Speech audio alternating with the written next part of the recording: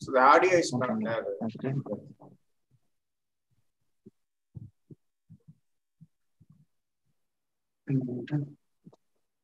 Sir, Yes. Rajesh sir?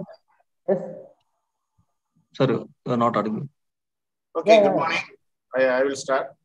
Good morning and warm welcome to Online Anaesthesia, the postgraduate teaching program on Zoom platform, sponsored by Acrola and hosted by A1 Logics.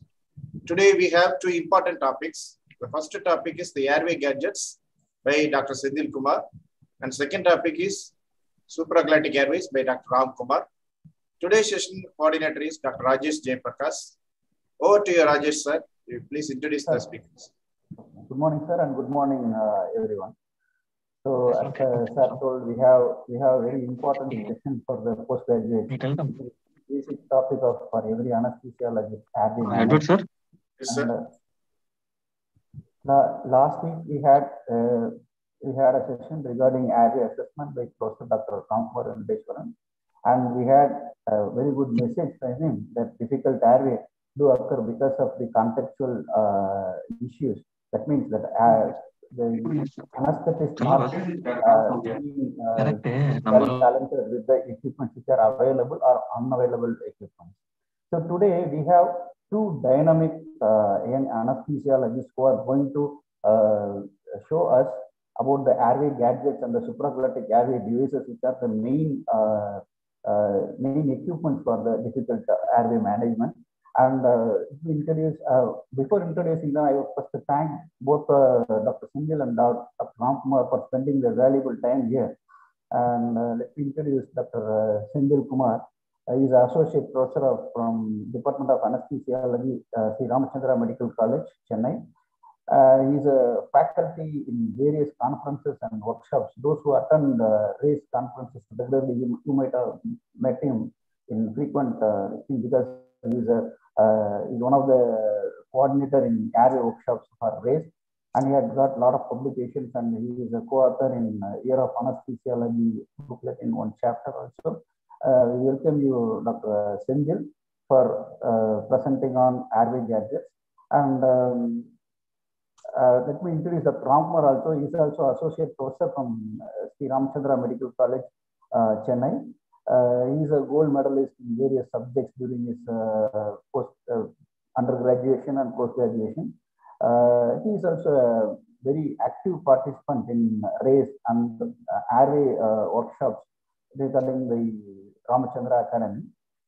And he is a coordinator for race CME book, and he has got a lot of national and international publications. And interestingly, he is an author in a chapter for rehabilitation in head and neck cancer surgery, which is a very upcoming field in the book of rehabilitation of cancer surgery. And he is a faculty for various area workshops in national and international courses. And we welcome Dr. Sendil and Dr. Ram Kumar, both of you. And first we'll start with Dr. Sendil regarding airway gadgets. Over to you, Dr. Sendil. Dr. Sendil, you can start your presentation. Unmute, sir.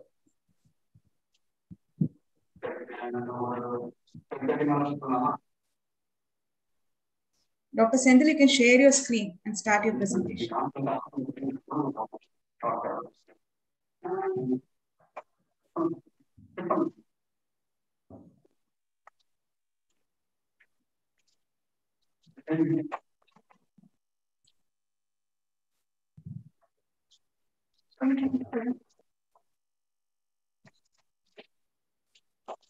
Sendil, you are live on.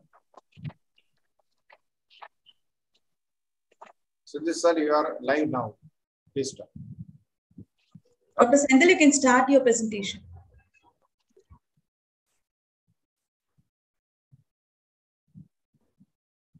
Hello. Hello, Dr. Sendil, you can start. Sir, I'm not able to hear anything. Yeah, sir, you're ready. Start. Good morning, everyone. Am I audible, sir? Yes, you are audible. Okay. First of all, I thank Dr. Edward Johnson sir and Dr. Rajesh sir for giving me this opportunity to talk in this prestigious forum. So the topic given to me is airway gadgets. So we all know airway management is the mainstay for every anesthesiologist. So it is very important for us to know or understand the basic principle behind each and every equipment we use for airway management. So for example, if endotracheal tube is there, it's very important for us to know why the tube is curved, why there is a bevel, what is the advantage of these things. So when you know about these things, it is very easy for us to manage, to use the utmost usage of each and every equipment. So it is mandatory for us to know all those things. And to be frank, this 1 hour won't be sufficient for enumerating or talking more about airway gadgets. As far as possible, I try to cover the most important, very basic things which will be mandatory for postgraduates during exams, as well as some practical tips which is going to help us facilitate the better utilization of the airway gadgets.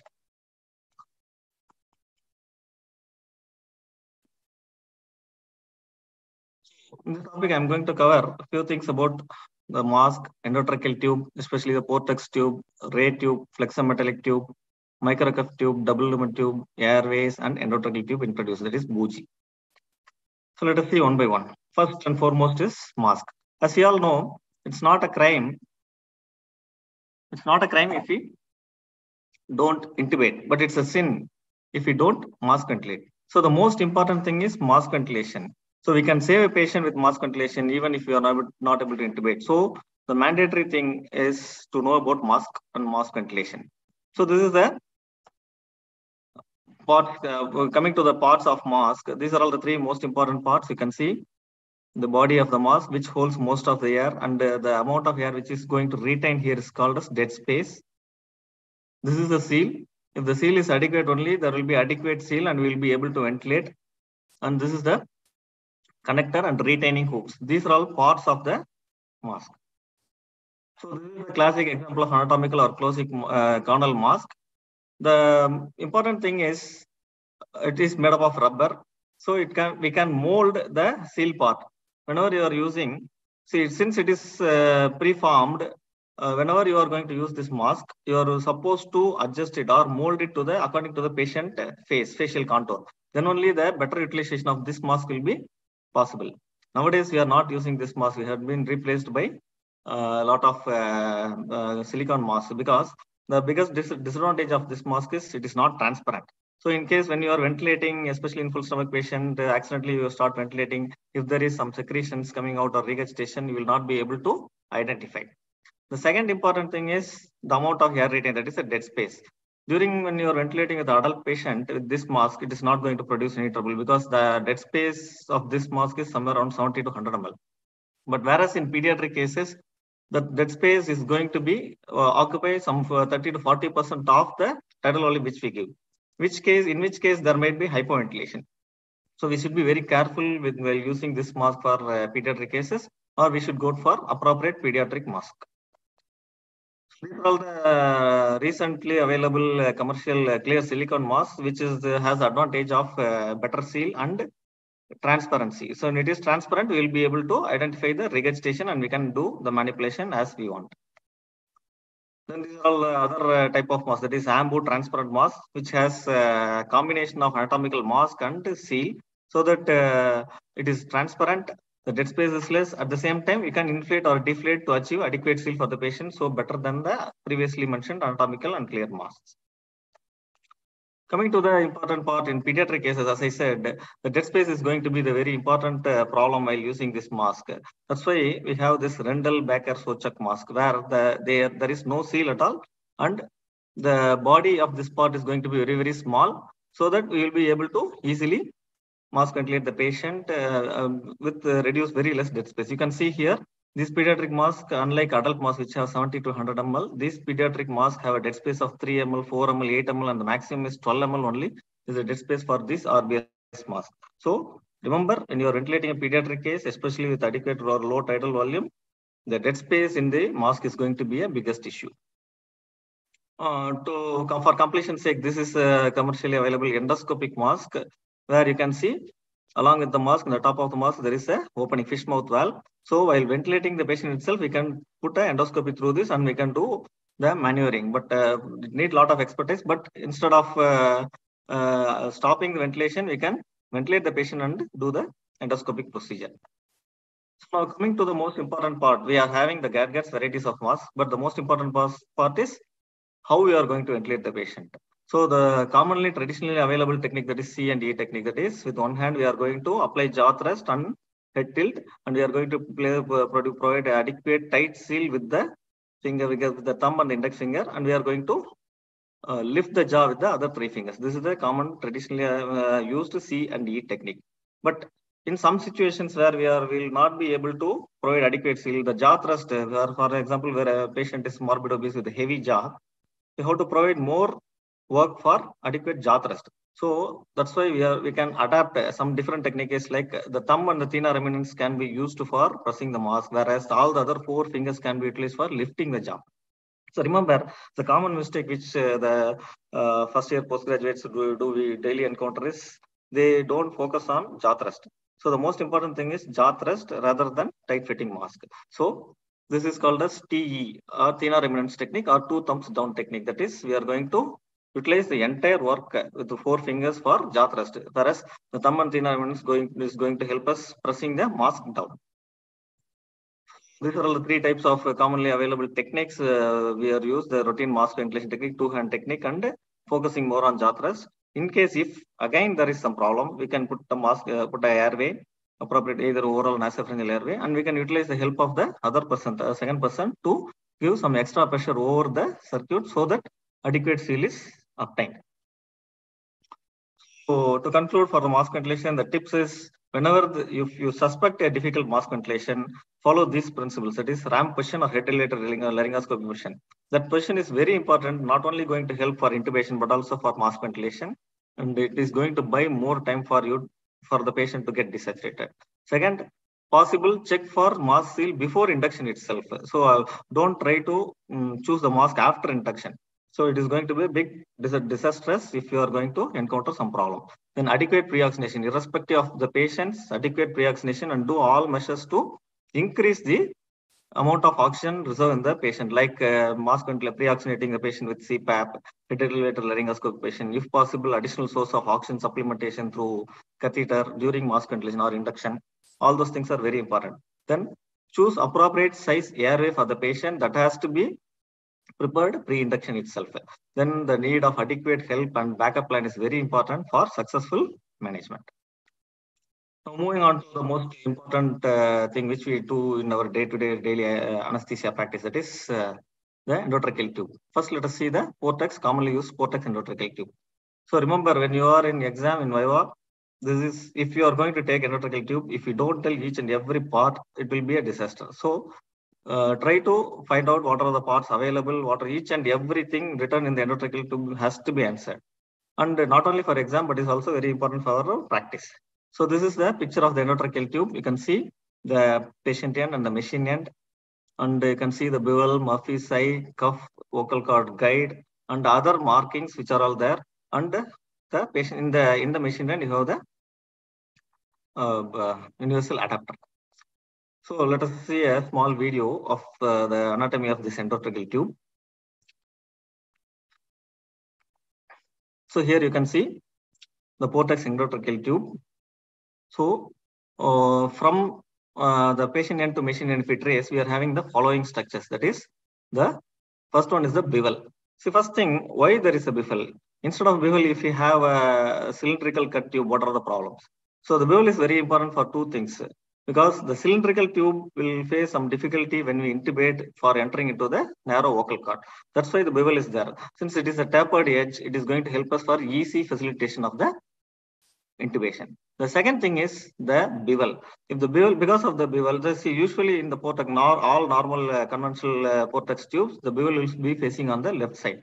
So whenever we are intubating, the purpose of intubation, the principle behind intubation is we are going to put laryngoscope, push the tongue towards the left side, create adequate space to visualize the vocal cord, and we have to hold the tube in such a way that you are holding the tube in the distal third.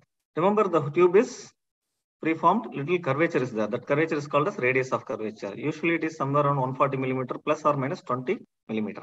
So why there is radius of curvature? This radius of curvature is very important because when we are intubating with a straight tube, or if you are holding the tube with middle third or the proximal one third, our own hand is going to hide our view. So it is very important, even though we have a lot of measures to check the tube is inside the trachea. The most important thing is you are supposed to see the vocal cord and you are supposed to see the tube is entering into the vocal cord. So the curvature and the bevel is going to aid us in visualizing the passage of tube. That's why there is a bevel. So we have to utilize all these things. So remember, when you are intubating, hold the tube in the distal third of the endotracheal tube, and once we are very close to the vocal cord, you are supposed to rotate it and you have to push it inside, and you have to see the tracheal tube is passing inside the vocal cord. Next, you can see the Murphy's eye. It is very close to the bevel. See, Murphy's eye, this whenever the tube is having Murphy's eye, it is called as Murphy's tube, and when there is no Murphy's eye, it is called as Megal's tube. So what is the purpose of this Murphy's eye?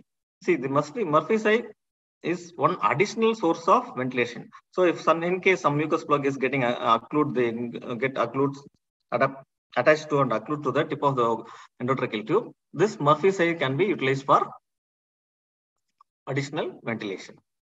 Followed by this Murphy's eye, we have the most important part of the endotracheal tube, that is the cuff. So there are a lot of discussions and theory behind the cuff. Initially, we were using red rubber tube during our early anesthesia practice, which is a high pressure, low volume cuff. So what are the main purpose of cuff in endotracheal tube is it is going to provide adequate seal so that there is less chance of aspiration of the regurgitated contents.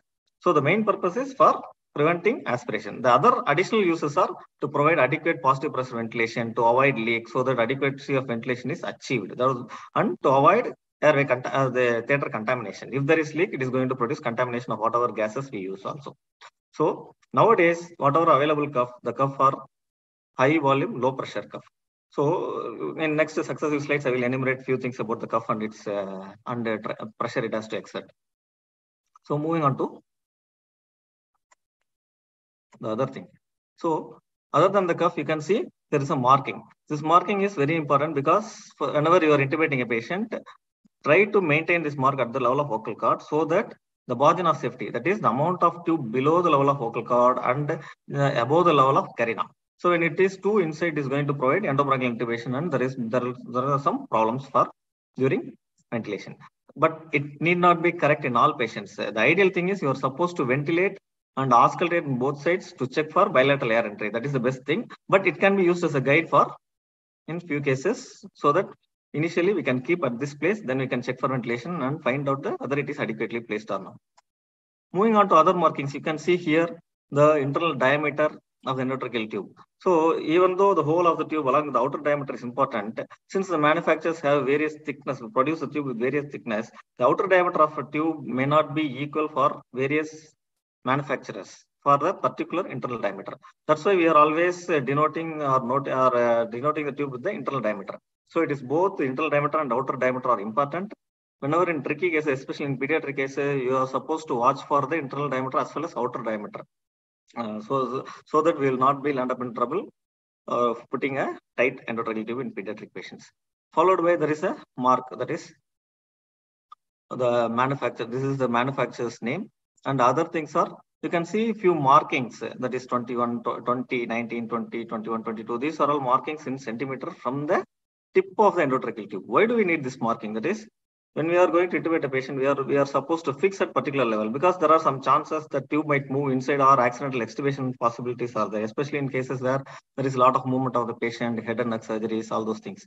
So in such cases, so it is very important for us after intubation, after confirming bilateral air entry, we are supposed to check these markings at the level of immovable structure, not at the level of lip. See, whenever fix at the level of lip, and there is, if even smile 1 to 2 millimeter of movement is not going to tell us, because the tube might move because of the soft, the lip also will move through along the tube. So we are supposed to check at the level of incisor, or in edentulous patient at the level of alveolus, so that the movement can be easily notified. Then we have the inflation tube for the pilot balloon, followed by pilot balloon and universal connector. Now, why do we call this as universal connector? Because this is the part of the tube connector which is going to connect with the circuit. So no matter whatever be the size of the endotracheal tube, this part is going to be different for according to the size of endotracheal tube. But at the same time, this part which is going to connect to the circuit is of similar diameter. That is 15 millimeter diameter. So that's why it is called as universal connector. For example, if you take a 3-size endotracheal tube or 4-size endotracheal tube, this part is going to be same, whereas this might change. That's why it is called as universal diameter. Coming to the last part of the endotracheal tube, that is the pilot balloon. In the pilot balloon, this is one part, and on this part is going to be stay outside the patient. So in the pilot balloon, there will be something called as they have noted the internal diameter of the tube, and it is a spring-loaded valve is there, so it can allow air to pass through one side, not to the other side. The other important thing which you can see is you can see some circle with a mark and it has written as 30. So that is one of the very important part which will be asked in exam sometimes, because that is called as the resting diameter, cuff resting diameter. So what is the importance of this cuff resting diameter?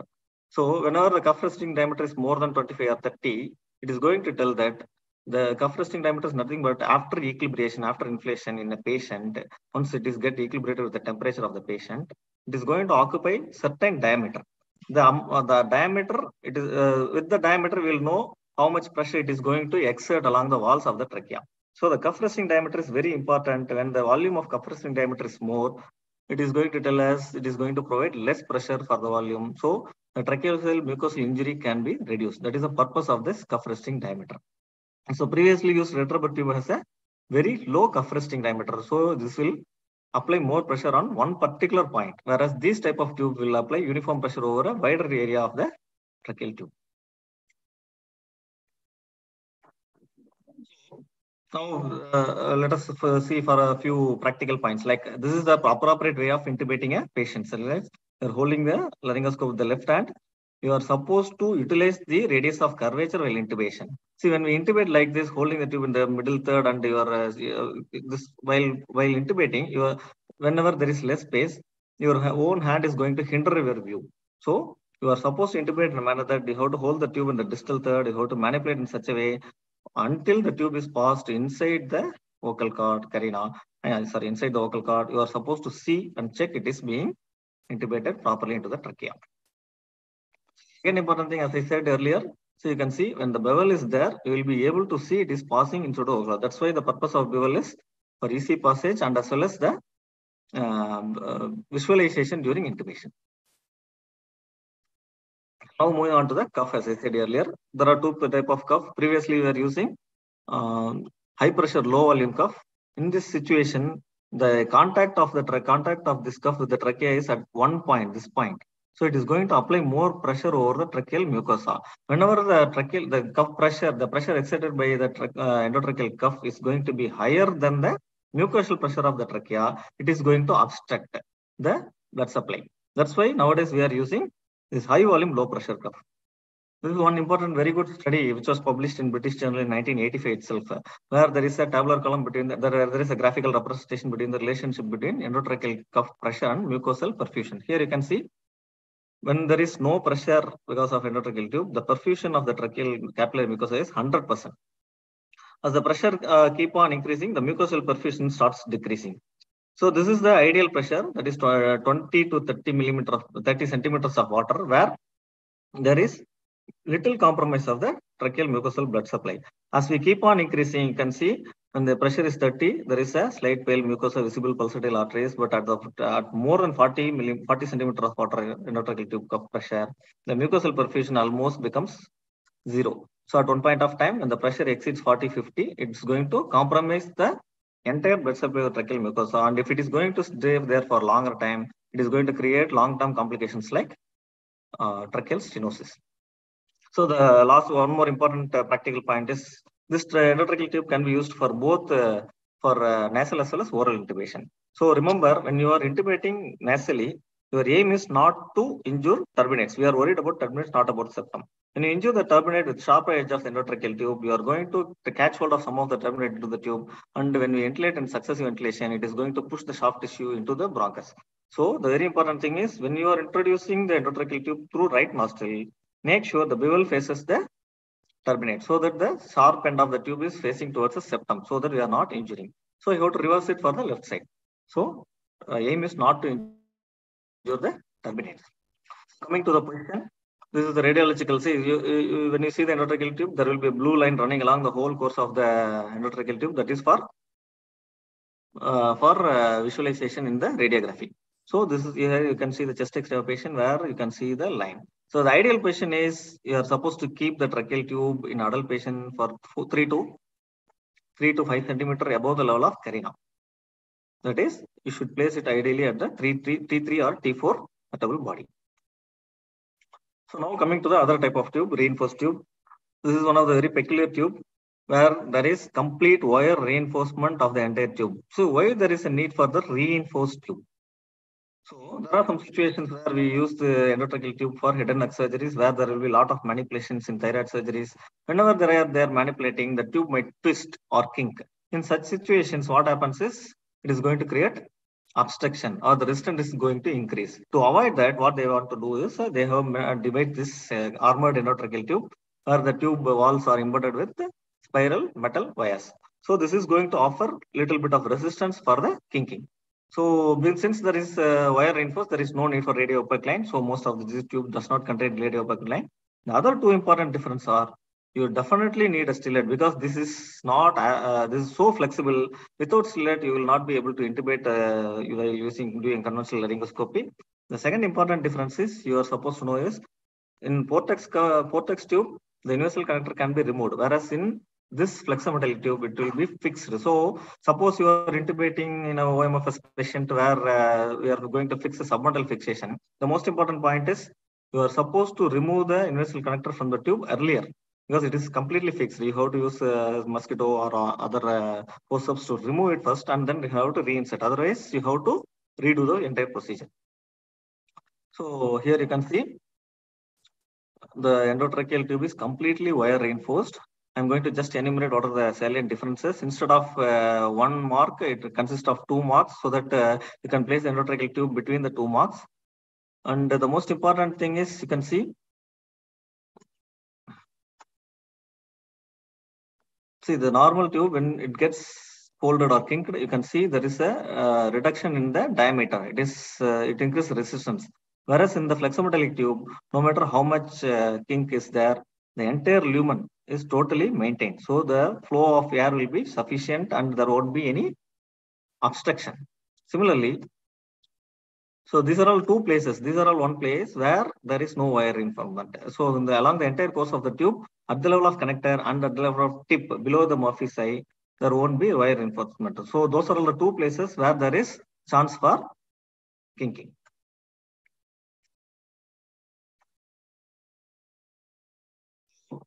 As I said, these are kink resistance, but these are all not highly mechanically not resistant. So this is one situation where a patient flexometallic tube was used and the patient had bitten the tube. So you can see this since these metal wires can offer some resistance. Muscle is the strongest muscle in the body. So when the patient recovers from anesthesia, they might bite the tube. In case if it happens, it could produces complete occlusion. It will not regain its original position. So it produces complete occlusion. So remember the most important point is whenever you are using a flexometallic tube for patient, you are supposed to put a bite block or airway. It is very mandatory. So now coming to the other important invention, which I feel it's a micro cuff tube.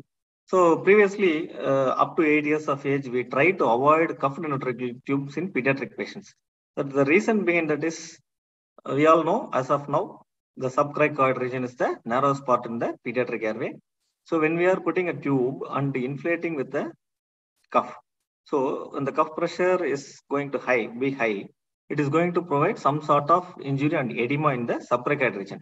Since being it is very narrow, when the edema is there, it is going to increase turbulence for the flow, which in case increase the resistance. Whenever there is a decrease in radius, it increases the resistance by 32 times.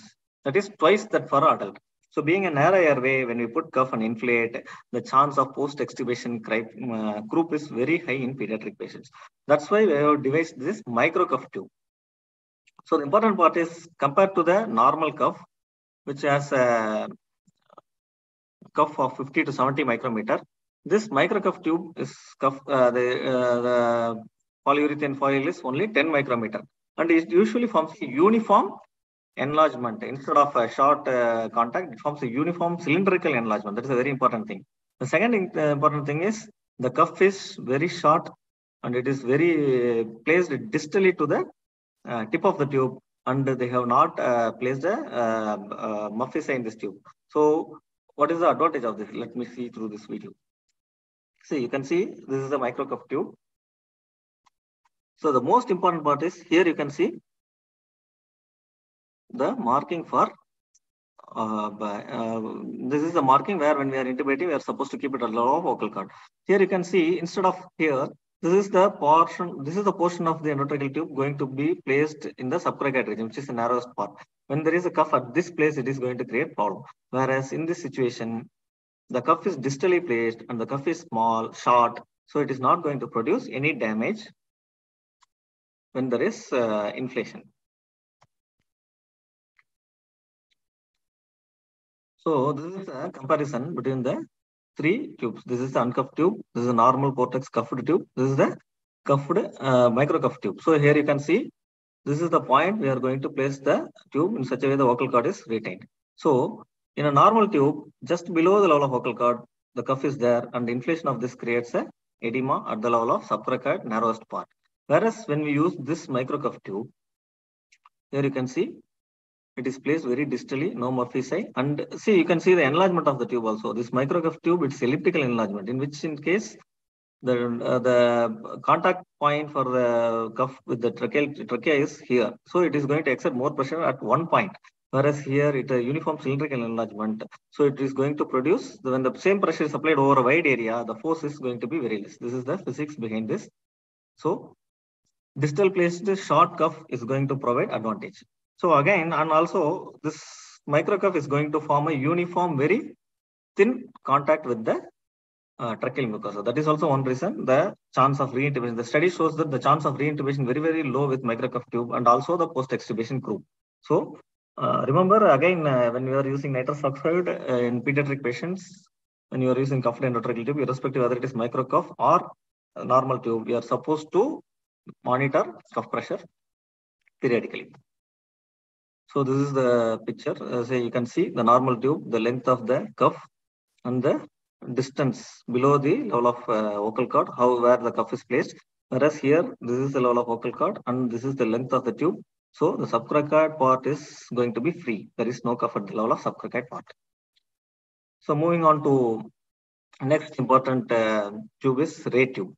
So there are two types of ray tube. Ray tube is nothing but ring Adair Elvin tube under the name of three persons who invented this tube.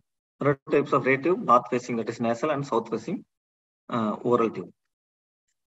So why there is a need for ray tube? This ray tube comes under the category of preformed tubes. Remember, suppose when these ray tubes are invented for a purpose, because suppose consider a surgeon is doing a cleft lip surgery where you are supposed to identify the symmetry of the lips on both sides. If you are fixing the normal tube and you are fixing a normal tube at angle of mouth, it is going to alter the symmetry. So during surgery, the plastic surgeon will not be able to identify which is correct. So simultaneously, if you use the normal tube and fix it at the midline, so the need for fixing at midline occurs. And when the normal endotracheal tube is fixed at the midline, it is going to produce a compression. So when it is getting compressed, it is going to increase resistance, and there is a problem of inadequate ventilation. To avoid this ray tube has been designed. So it is a preformed curvature.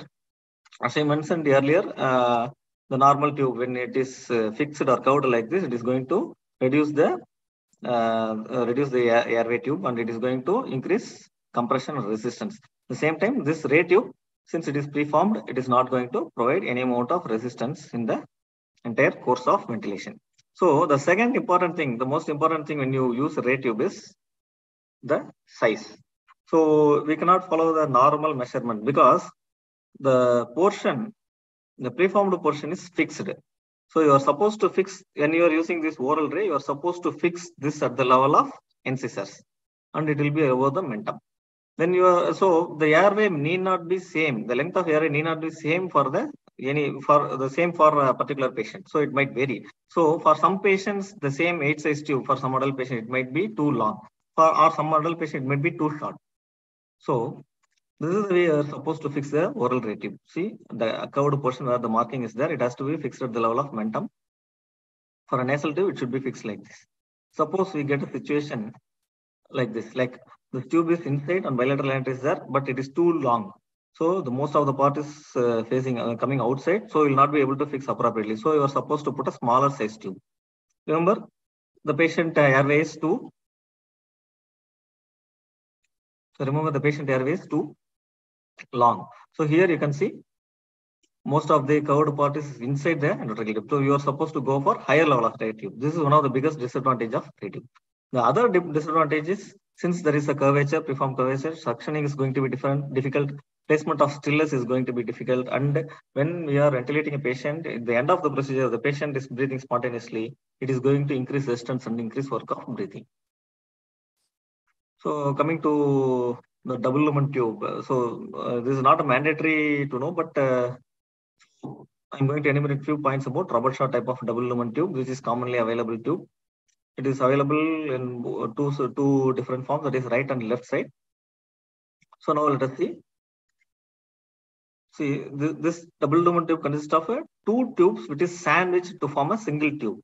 And you have two channels. One is tracheal channel. The second thing is bronchial channel. Here you can see two cuffs in this tube. One is blue color bronchial cuff, which is the peculiar of this is a high pressure, low volume cuff. You are supposed to put 1.5 to 2 ml. When you are inflating with more ml, it is going to produce damage. Bronchial rupture can occur. The second thing is the tracheal cuff. This is like the usual cuff. It is going to be placed above the level of carina, and you can put around 8 to 10 ml of air. So this is the routine high volume, low pressure cuff. You can see two openings. One is in the tip. This is going to open at in the level of bronchus, and this is going to open at the level of trachea. So other than this, you have the similar number of markings, that is 37. This is a 37 French left-sided rubber shot type of double lumen tube, where we can have the markings for fixation at the level of incisors. And it is, see, they have differentiated for differentiation purpose. The entire bronchial channel is blue color. You can see the blue color here. You can see the blue color pilot balloon. You can see the blue color cuff, and you can see in some manufacturers this itself is blue color, so that we can easily differentiate. Why it is being designed like this is because, see, whenever you are intubating the double lumen tube, even though there are conventional methods of checking, the most confirmatory method is you are supposed to use a fiber optic bronchoscope and exit out through the tracheal lumen while ventilating the patient. Through the tracheal lumen, when it exit out, you are supposed to see the blue color cuff entering into the bronchus. This is the best way for appropriate position of the endotracheal tube. For that, for easy identification, they have designed it as a color-coded endotracheal tube.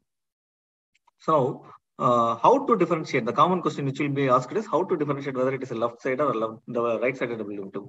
Even though it is mentioned in the double lumen tube, you are supposed to identify by two types. So when you hold the tube in the hand, you are supposed to hold in such a way the concavity is facing upwards. When the concavity is facing upwards, the tip of the tube will project towards one direction. If it is directing towards left side, it is left-sided. The second thing, if it direct towards right side, it is right-sided. The second thing is you are supposed to closely monitor the bronchial cuff. So if you see the bronchial cuff, this cuff is unique and it does not have any hole. In case of right side double lumen tube, this cuff itself will contain a hole, and the cuff will be donut shaped. When you inflate the cuff, it will be donut shaped because of the hole. The hole is for ventilating the upper lobe right side bronchus. So we all know most of the time we use left side double lumen tube. Even we are going to ventilate right lung, we are supposed to use double lumen tube because of one word, that is margin of safety. The margin of safety is, what it indicates is the amount of tracheal tube below the level of vocal cord. At the same time, the amount of bronchial tube is appropriate place so that adequate ventilation of all the lobes of the lung is ventilated. That means there is a difference between branching for the right and left lobe. For the left, in considering the left lung, the upper lobe bronchus takes off at 5 centimeter, whereas in the right side, it takes off at very short distance, that is 2.5 centimeter. So when you don't place the right side double lumen tube properly, there is chance for obstruction of the right upper lobe bronchus. Whereas in left side, since the margin of safety is very high, this is a 5 centimeter, the chance of obstructing the upper lobe bronchus is very, very less. That's why, unless for specific peculiar indication, we'll always prefer right-sided double, left-sided double lumen tube. Sorry. Size selection, it is always based on the height. But what does it indicate is, based on the height, there is a relationship between the bronchial diameter, especially in male patients. For every 25 years of age, the study says that it is increasing in enlarging in size. And for male patients, you always select, if the height is more than 160 centimeter, it's 39, more than 170 centimeters, 41 size French tube, less than 160, 37. Whereas in female, we always prefer 35 or 37 based on the height, whether it is less than 160 or more than 160. The other thing is depth. The depth is always, there is a difference, but it is not of much importance because we are going to identify whether all the lungs are separated, then we can fix like that. So coming to, for completion's sake, the one more important tube which we forget nowadays is combi tube. Because nowadays in difficult airway society and the algorithm itself, the combi tube has been removed. But to my knowledge, it's one of the very valuable device, can save a patient at times because this tube is unique. It consists of two separate channels. You can see here, there are two separate channels. This one channel is for blue color channel with blue pale for one. This is in between the two cuffs. The other channel is below the cuff in the tip. So what happens is, so when there is a CVC situations, we need not look for any other things. We can open the mouth and we can put the combi tube inside. So that can go into either into esophagus or trachea. So what we are going to do is after insertion, we are going to inflate this pilot balloon with 8 to 10 ml of air and this with 85 ml of air. So this is going to be in the pharynx, oropharynx or nasopharynx. It is going to produce a seal, and this might be inside the trachea or esophagus. So we are going to ventilate this first. When it is in the trachea, we will be able to ventilate, and we can ventilate this through this lumen. When this is in esophagus, what we are going to do is we are going to ventilate through the other lumen. You can see this is the closer picture where you can see multiple 4 to 8 openings are there. So this tube provides adequate seal. Suppose if it is inside the esophagus, this closes the upper esophageal sphincter and this closes the nasopharynx. So whatever air coming through this will enter into the trachea. So this is also a very valuable device in difficult airway management. So coming to the other important thing is airway. Airways, we have oropharyngeal and nasopharyngeal airways. To my knowledge, next to mask, this is the most important device. The aim of the device is to lift the tongue and epiglottis away from the posterior pharyngeal wall so that upper airway obstruction is avoided. So coming to the part of oropharyngeal airway, this is the picture of oropharyngeal airway where you can see the flange. This is the body, or this is the channel. So it is a hollow tube which is curved according to the anatomy of the patient's airway. So if it is ideally placed, it is going to create a channel so that the tongue and the posterior pharyngeal wall is separated and there is easy passage of air will be there. So these are all the available sizes. Commonly we use this green color, that is size 2 airway for adult male and female. Whenever you think the airway might be long, you can use higher sizes. Most important thing, as I said earlier, is the appropriate size of airway. When we choose an airway very small, it is not going to solve the purpose. At the same time, when you choose an airway of bigger length, it is going to provide itself with an obstruction because it may push the epiglottis into the vocal cord over the glottis. So there is obstruction. So the ideal way of checking is you are going to place it at the level of the flange, at the level of incisor. The tip of the airway should be at the level of mandible. These are all some of the examples of intubating airways, because suppose in case you are using fiber optic bronchoscope and you are choosing a oral intubation, there is every chance for the patient to bite the fiber optic bronchoscope. So these are all the available intubating airways, that is Berman airway, Ovis sapien airway, Williams airway, and Patel-Syracuse airway. Of this Berman airway, one peculiar thing is you can retain the airway itself after intubation itself with the tube in place. This is channel for tube to run. The other airways we are supposed to remove by some means. So these are all the available intubating airways. Coming to the nasopharyngeal airway, the one biggest advantage is compared to oral airway, this is going to provide less stimulus of reflex. So the tolerability of a semi-conscious patient for this airway is going to be high. Again, the appropriate size is we are going to place it at the level of the flange, should be at the level of nostril, so that the tip of the airway should be just before the tragus. So these are all the examples, and this is one of the unique one which is where there is adjustable flange. So if it is of little big length also, we can just adjust it preoperatively we have to mark it and we can place it and we can fix the flange at that level so that there is less chance of misplacement. Coming to the other adjuvant devices for difficult airway management, that is, this is endotracheal tube introducer, commonly called as bougie. So these are all the commercially available types of bougie, gum elastic bougie, Frova, Cook Medical Airways, and the other intubating introducers. In pre-video laryngoscopic era, it is one of the common devices which we always have in our hands. So it is one of the very important devices which is going to help us in management of difficult airway. The tube length will be usually of 60 to 70 centimeters. The most important part of this is the distal tip. This tip is called as Cody tip because there is an angulation of the distal tip. So here you can see in this picture, the distal tip is slightly angulated for 30 to 45 degrees. So the importance is when you are intubating with the bougie, ideally you are supposed to have an additional source of person for railroading the endotracheal tube over the bougie by Seldinger technique. So what you are supposed to do is you are supposed to introduce the laryngoscope, then introduce the bougie. Sometimes you can railroad endotracheal tube already, or you can introduce the tube bougie first. So this is very useful in situations like Carmack Lagan 3, where you are able to see only the tip of the epiglottis, or in Carmack Lagan 4 grades, where you are not able to see any epiglottis at all. So what you are going to do is very close to the laryngoscopy blade, you are going to advance the bougie. Because of the anterior direction, it might go anteriorly.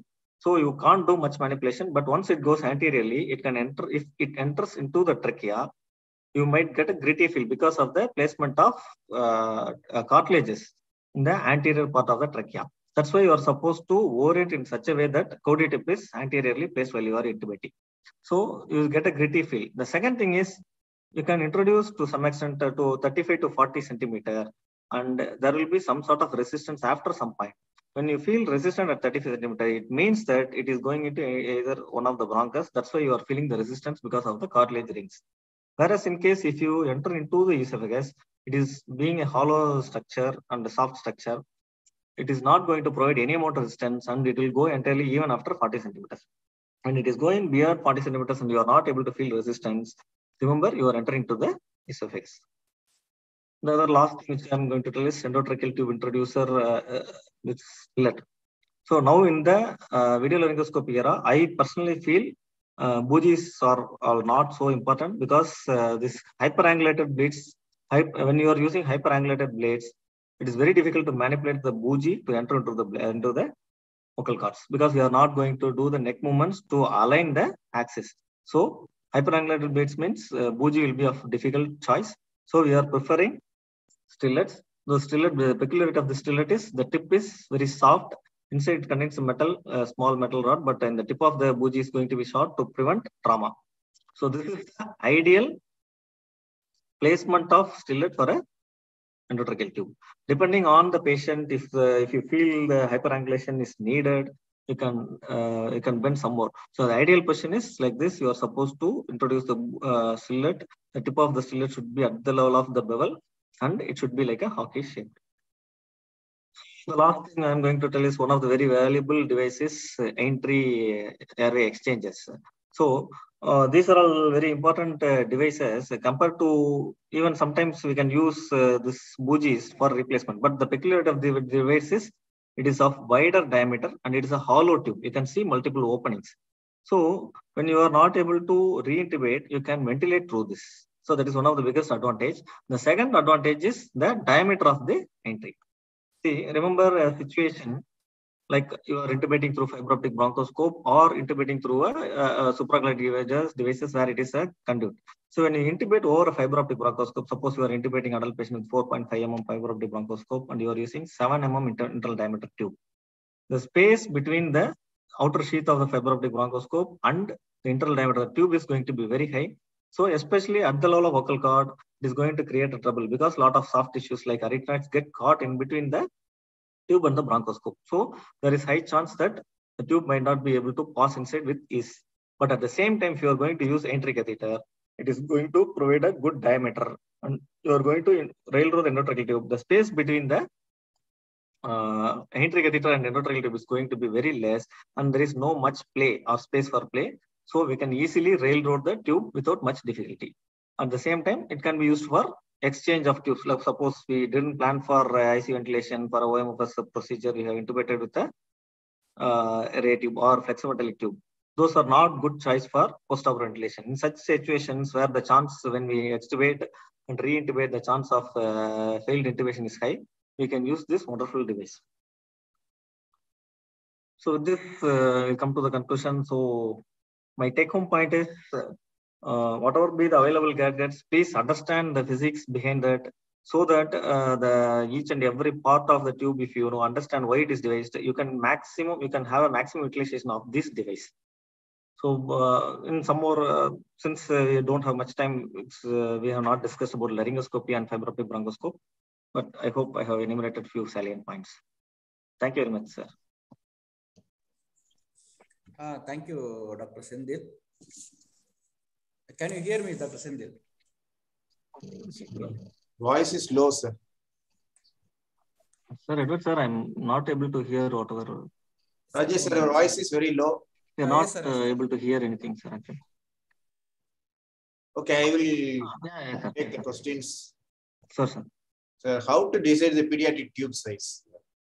Sir, sir, actually, we commonly follow the formula of whether the patient's age is 6 years or above. So less than 6 years, we use the age by 3 plus 3.5 formula, or more than that, age by 4 plus 4.5 formula. And there are multiple formulas, sir.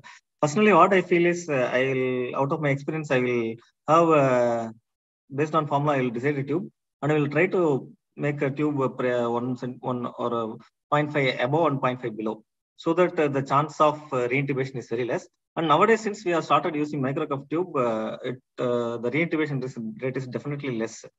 So it's like uncuffed tube. So, and in our institute, we have used in some study, we did a study where we used preoperative ultrasonogram to measure the diameter of airway. If facilities are available, that only is going to help us more.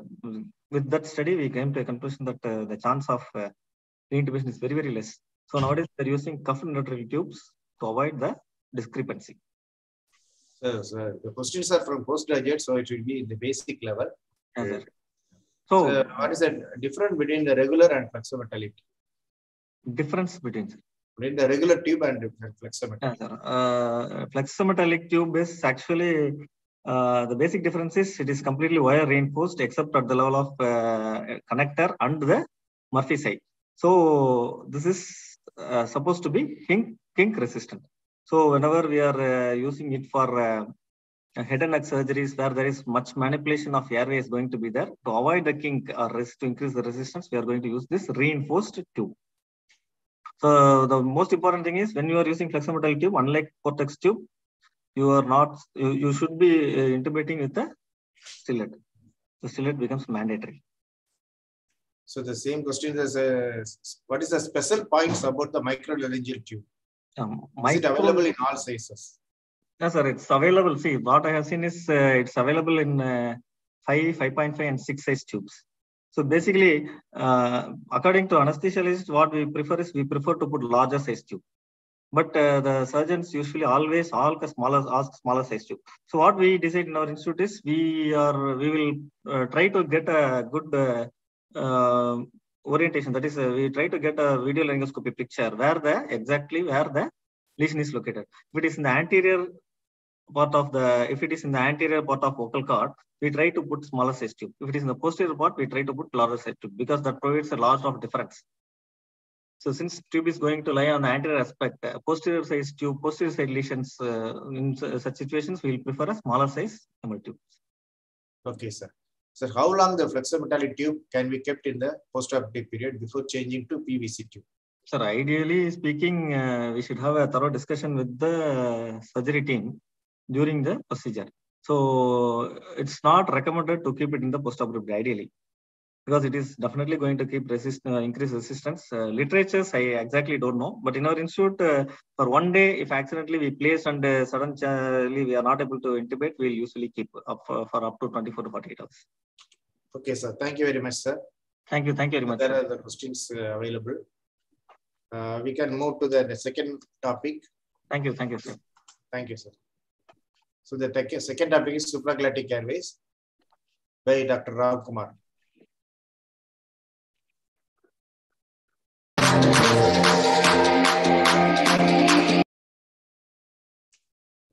So he is also an assistant professor from SRMC, Chennai, and he is famous among the. So hope you can see my screen. I'm audible enough. Okay, you are audible, sir. You can start your presentations. Yes, sir. You can see my screen, right? Yes, sir. It's audio. We can see. Yeah. It's audible also. Sir. Yeah. Thank you so much. Good morning, everyone. The topic given to me is supraglottic airway device. I'm Dr. Ram Kumar. I'm associate professor in SRMC, Chennai. The objective of my talk is to cover the supraglottic device in the following headings, like initially about the history and the classification and the important features in the current second generation devices. And we're going to revisit some of the old devices and the current new devices, the important safety features and the common standard insertion techniques and device specific insertion techniques. And if that goes wrong, if there is a device failure, we'll see what are the rescue maneuvers to be done to have a very good ventilation. And finally, we'll see some of the important advanced applications, not all. And finally, the take-home points, which that is almost mandatory for your exam purpose as well as for your practice. To begin with the history, the supraglottic device, the LMA was the first one. This is a laryngeal mask airway. That's a trademark device. In exams, you can't use laryngeal mask airway as a terminology because it's a trademark name taken by the laryngeal mask company. So LMA was the first device developed by Dr. Archie Brain in 1981, but it came to practice in 1988 in UK and probably in 1991 in US, and flow on and further on. That's like we've got many other devices. So what Archie Brain has said that it's an alternative device either between the endotracheal tube or the face mask ventilation for both spontaneous and the passive pressure ventilation. Initially, it was devised for a superficial surgeries or a rescue ventilation. Then later on, it has gone to many other advanced applications. And from then, we got LMA ProSeal, LMA Supreme, intubating laryngeal mask airway.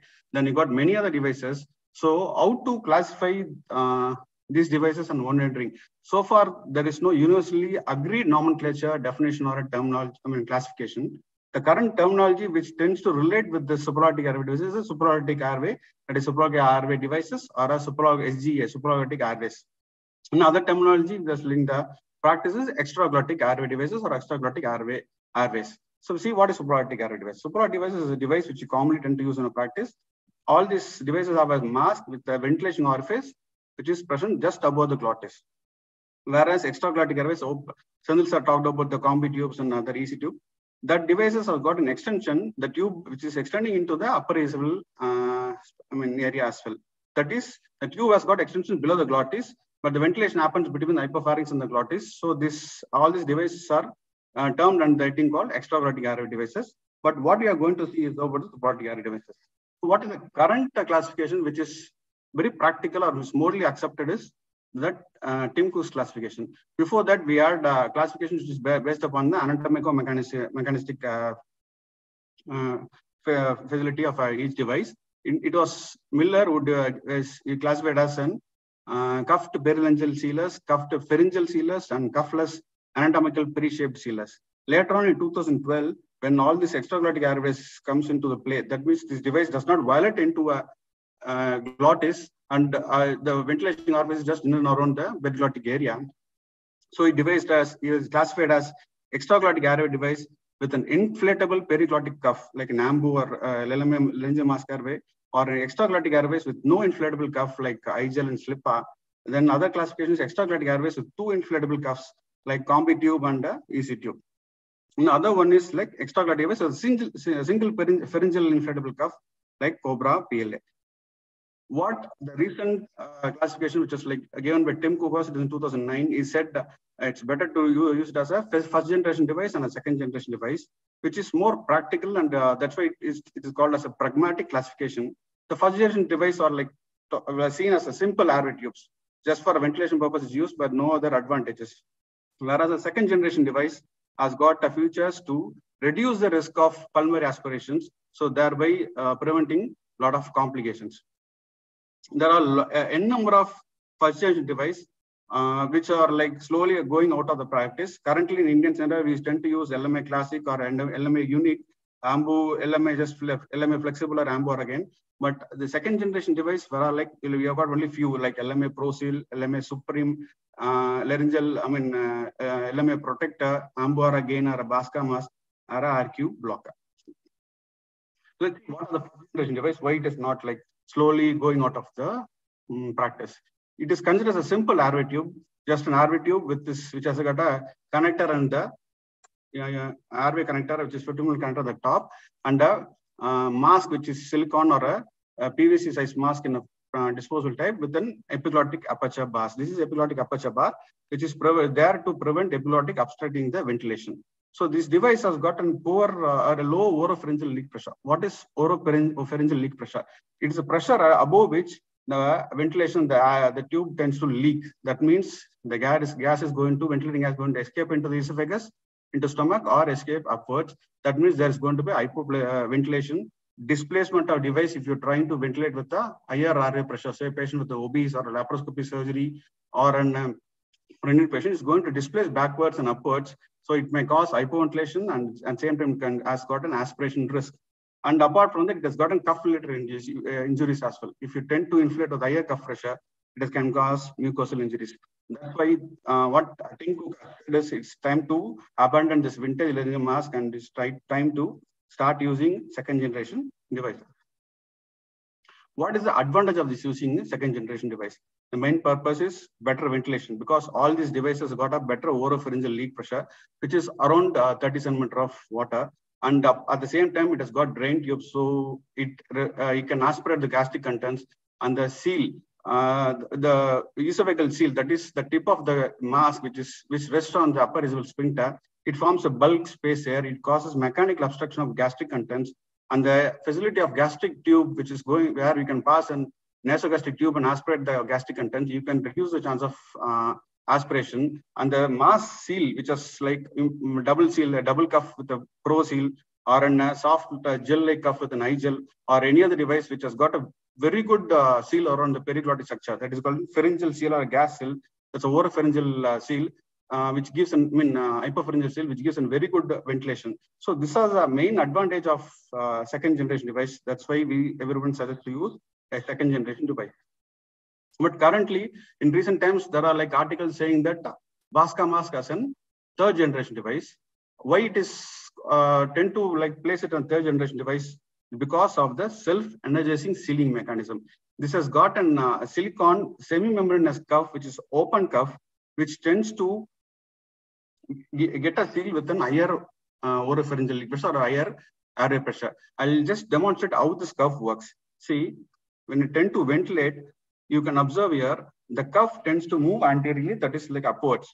That means that as the airway pressure increases, the seal increases. The seal within glottis or periglottic structure increases. Whereas with other devices, when the airway pressure increases beyond their like 30 centimeters of water or appropriate for that particular device, there's a chance of leak. So here the Basca mask, as the airway pressure increases, seal increases.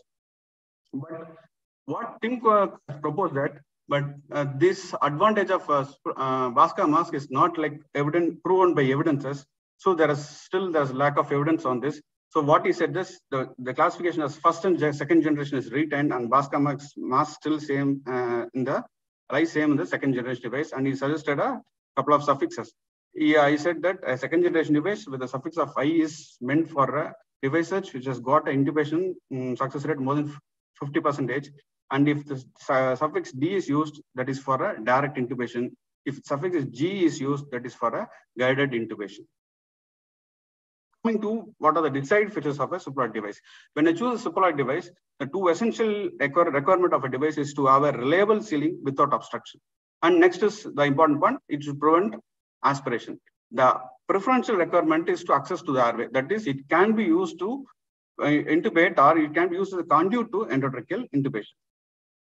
What are the features which helps to get this features, very useful.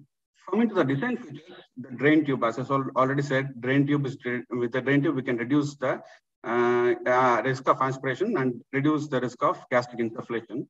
And next is the bite block. If the patient is like an inadequate pain, they tended to bite the supraortic device, so they can go for an obstruction and they go for an hypoventilation or hypoxia. So the bite block, if it's a rigid material which is present at the upper end of the device, as shown here, this is a bite block here, and there's a bite block here, which is around the teeth area.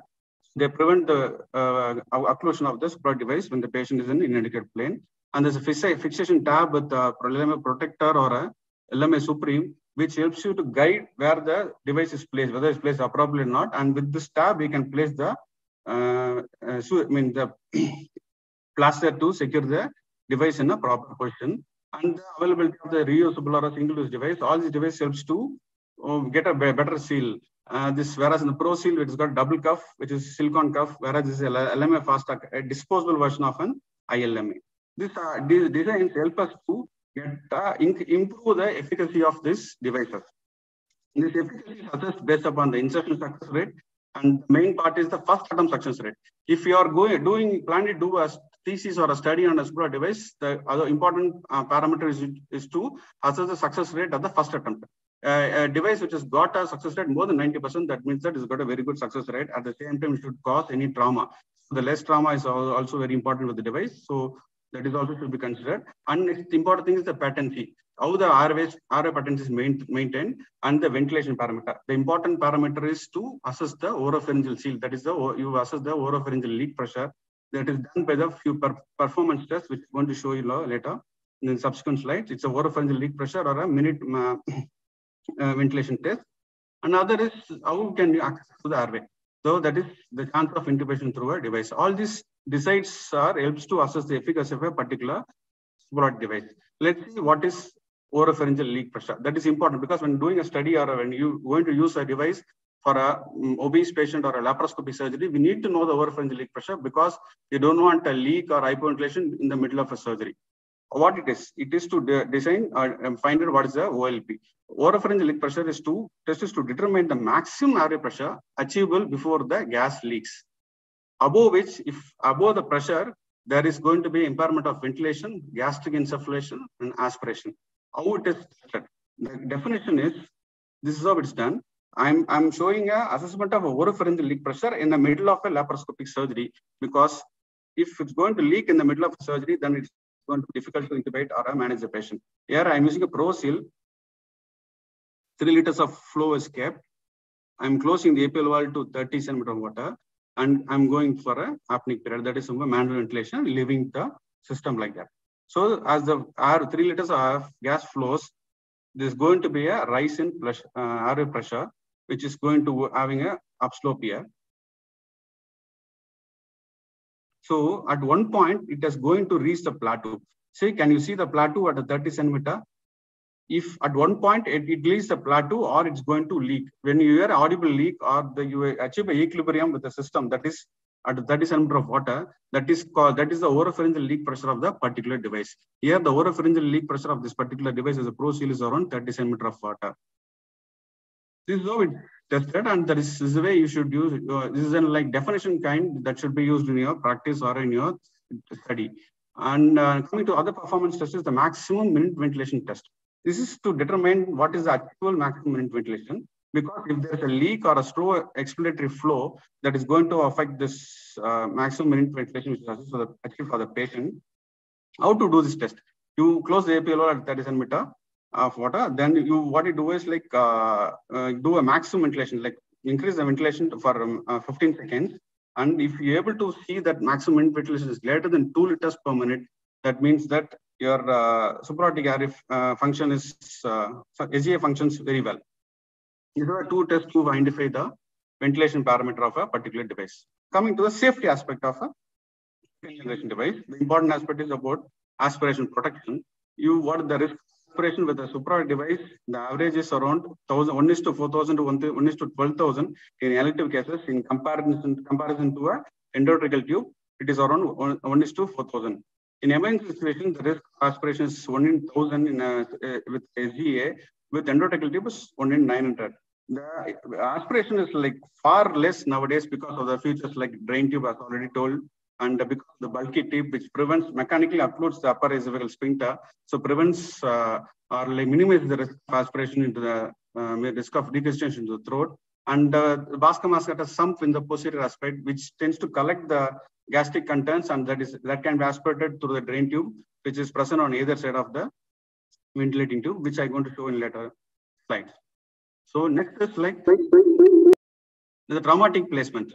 If there is going to be a traumatic placement or a difficult insertion, there are going to be complications. The minor complication will be a sore throat.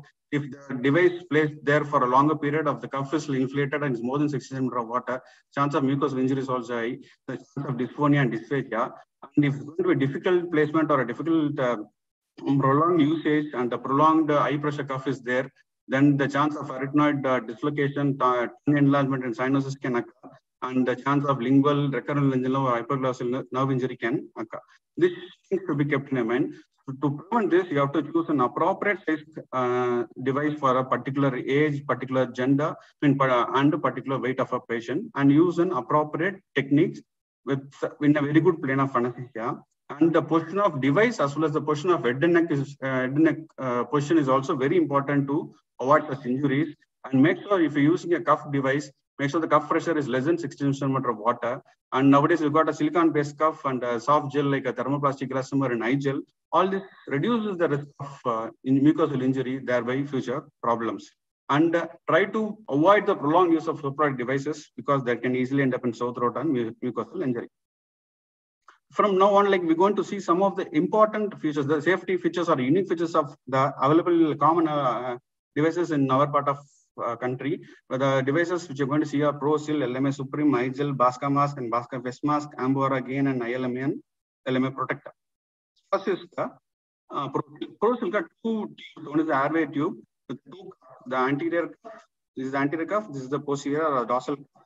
And next is the drain tube, which is there, which runs in the posterior aspect of the posterior part of the bowl, that's the cuff bowl, and ends up on the tip of the mask.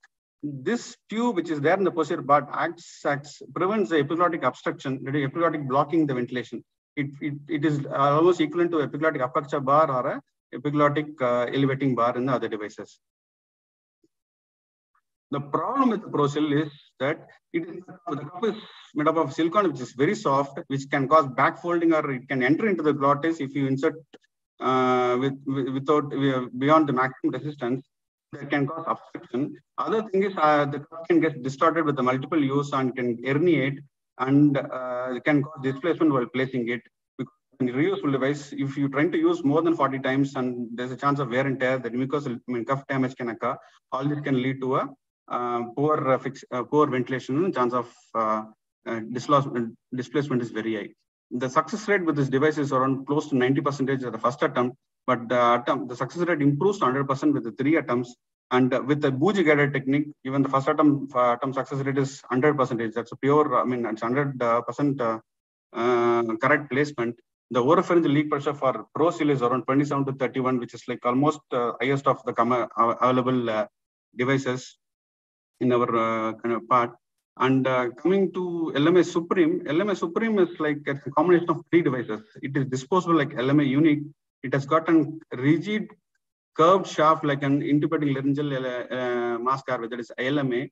And it's like a normal oropharyngeal curvature, so it doesn't require a sniffing position to insert it.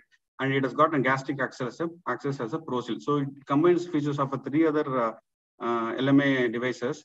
The advantage is it's got a narrow mask, so easy to insert in a lesser small. It's normally require a 2-finger mouth, 2-centimeter mouth opening to insert the laryngeal mask airway.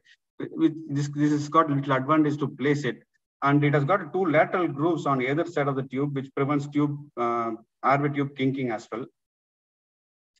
The issues or limitations are here. It is made up of PVC, so there's more chance of trauma when compared to silicone devices. And the problem is the drain tube runs in the middle of a ventilation airway lumen. So we cannot do, it's difficult to do a blind intubation. So what you can do is you can do a pediatric fibrotic bronchoscopy and pass a guide wire, and you could do a guided intubation if at all you want to intubate through a LMA Supreme. And still the chance of cuff related complications can be there if you use for prolonged period for a high cuff pressure. The success rate is around 90% with the first attempt. It's 100% around the third attempt. The leak pressure is around 26 to 30 centimeters of water with LMA Supreme.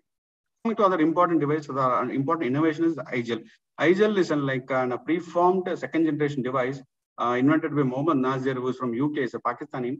It is an excellent device because it is a cuffless mask. It is made up of a gel, and it has got an airway tube with a bite block in it, and a airway tube with the upper end can be connected. It is a 50 millimeter connector, and bite block and the buccal cavity stabilizer. So this airway tube is not cylindrical with other LMA devices. It is an horizontally overt or elliptical surface. So it fixes or stabilizes in the oral and the throat easily, and the chance of displacement is very less. And there is a small projection in the cuff. It's called epiglottic rest, which prevents the epiglottis obstructing your ventilation. And as I said, this is the tip of the device where the drain tube, the nasogastric tube comes through out of it, and the entrance is in the upper end on the right side of the ventilating lumen. The important feature is this mask, this cuff, which is made up of a thermoplastic elastomer. The chemical name is styrene, ethylene, butadiene, and styrene. This has got, it's not like uniform in shape. It has got some elevations and depressions and notches, which is exactly the mirror image of this periglottic structure. So it fits very well as it's inserted with the body temperature. It adapts to the, fits to the periglottic structure very well. So it gives very good ventilation and very good oropharyngeal leak pressure is very high. So chance of displacement is very less, and chance of aspiration also is less because of the availability of drain tube. Because of this material, they say that it's very stable in high altitudes and hyperbaric conditions. So these are the device which can be used in helicopter transfers as well. The success rate is close to 90% of the first attempt, and it's 100% at third attempt. The average leak pressure is around 26 to 30 centimeters of water. Basca mask, and Basca mask is a silicone device. It's a disposable silicone device. Still is considered a second generation device. The important aspect is the self-energizing sealing mechanism, and the posterior aspect is the sump aspect. It is connected to the tip, so all the gastric contents can be collected and aspirated on either side of the drain tubes. The oropharyngeal leak pressure, what it is studied and it is the manufacturer's claims is around 40 centimeters of water. The features here are, it has got a tab, which pulling the tab, it can be made into a preformed like an normal anatomical curvature like an ILMA. So it can be used, inserted without a sniffing position. That is, if a patient has got a C-spine fracture or a difficult neck extension, then this can be used to insert it. So that's advantage of this in Basca mask. And the mask is an open cuff system. It is a semi-membranous silicone cuff, which gives a very good sealing. As I already told, as the air pressure increases, the seal increases. And really, there's a sump. This sump and the airway cavity is like separated. They are not interconnected. And the sump is distally connected to the tip. And next is the suction elbow on the drain tubes, which are there on either side of ventilating lumen. This is the ventilating lumen. You can see the ventilating lumen. On either side is a sump, and there's a suction elbow that can be attached to either side to attach to a direct wall mount suctioning. So you can have high negative pressure suctioning as well. As I said, this is the which is distally connected to the mask, which has got a projection which enters into the upper esophagus, so it snugly fits into it. So the chance of aspiration is like reduced. All the gastric contents which is there regurgitating should come into some which can be drained on either side of the ventilating lumen. There's a drain tube which can be aspirated. This is the blood which is collected. This I've used for a nasal surgery. So the water, the blood which is coming from the nasal cavity is collected in the sump part, and that is also open. It is connected to the hypopharynx, and that can be aspirated. And then, so the ventilation aspect is also good. The aspiration aspect is also very, very minimal, very drastically reduced. This is called Basca face mask. The difference here is it is little shorter and the connector is little bent, and this can be used. I'll show the video how it can be used. There are a lot of studies. We did a lot of studies to prove the advantage of using this Basca face mask. Coming to Ambu-Aragen. Ambu-Aragen is almost similar to a LMA Supreme. It's a preformed shaped second generation device. The overall success rate is around 98%. The leak pressure is around 22 to 34 millimeter of mercury. And it can be used as a conduit to intubation. They said like it almost looks like an LMA Supreme. The difference here is the drain tube which is present the side of Ambu-Aragen, and the ventilating lumen is little wide, so it can be used to intubate as well, and it can cause marks to guide the endotracheal tube intubation as well as removal of the mask as well. Next is like an important exam question is like intubating laryngeal mask airway and ILMA. ILMA is an like reusable version. Fast track is an disposable version. It has got a metal handle with a preformed rigid curved shaft, which is almost like 90 degrees, which is similar to a oropharyngeal curvature. And it has got a silicone cuff, little bigger in shape. And this is the endotracheal tube.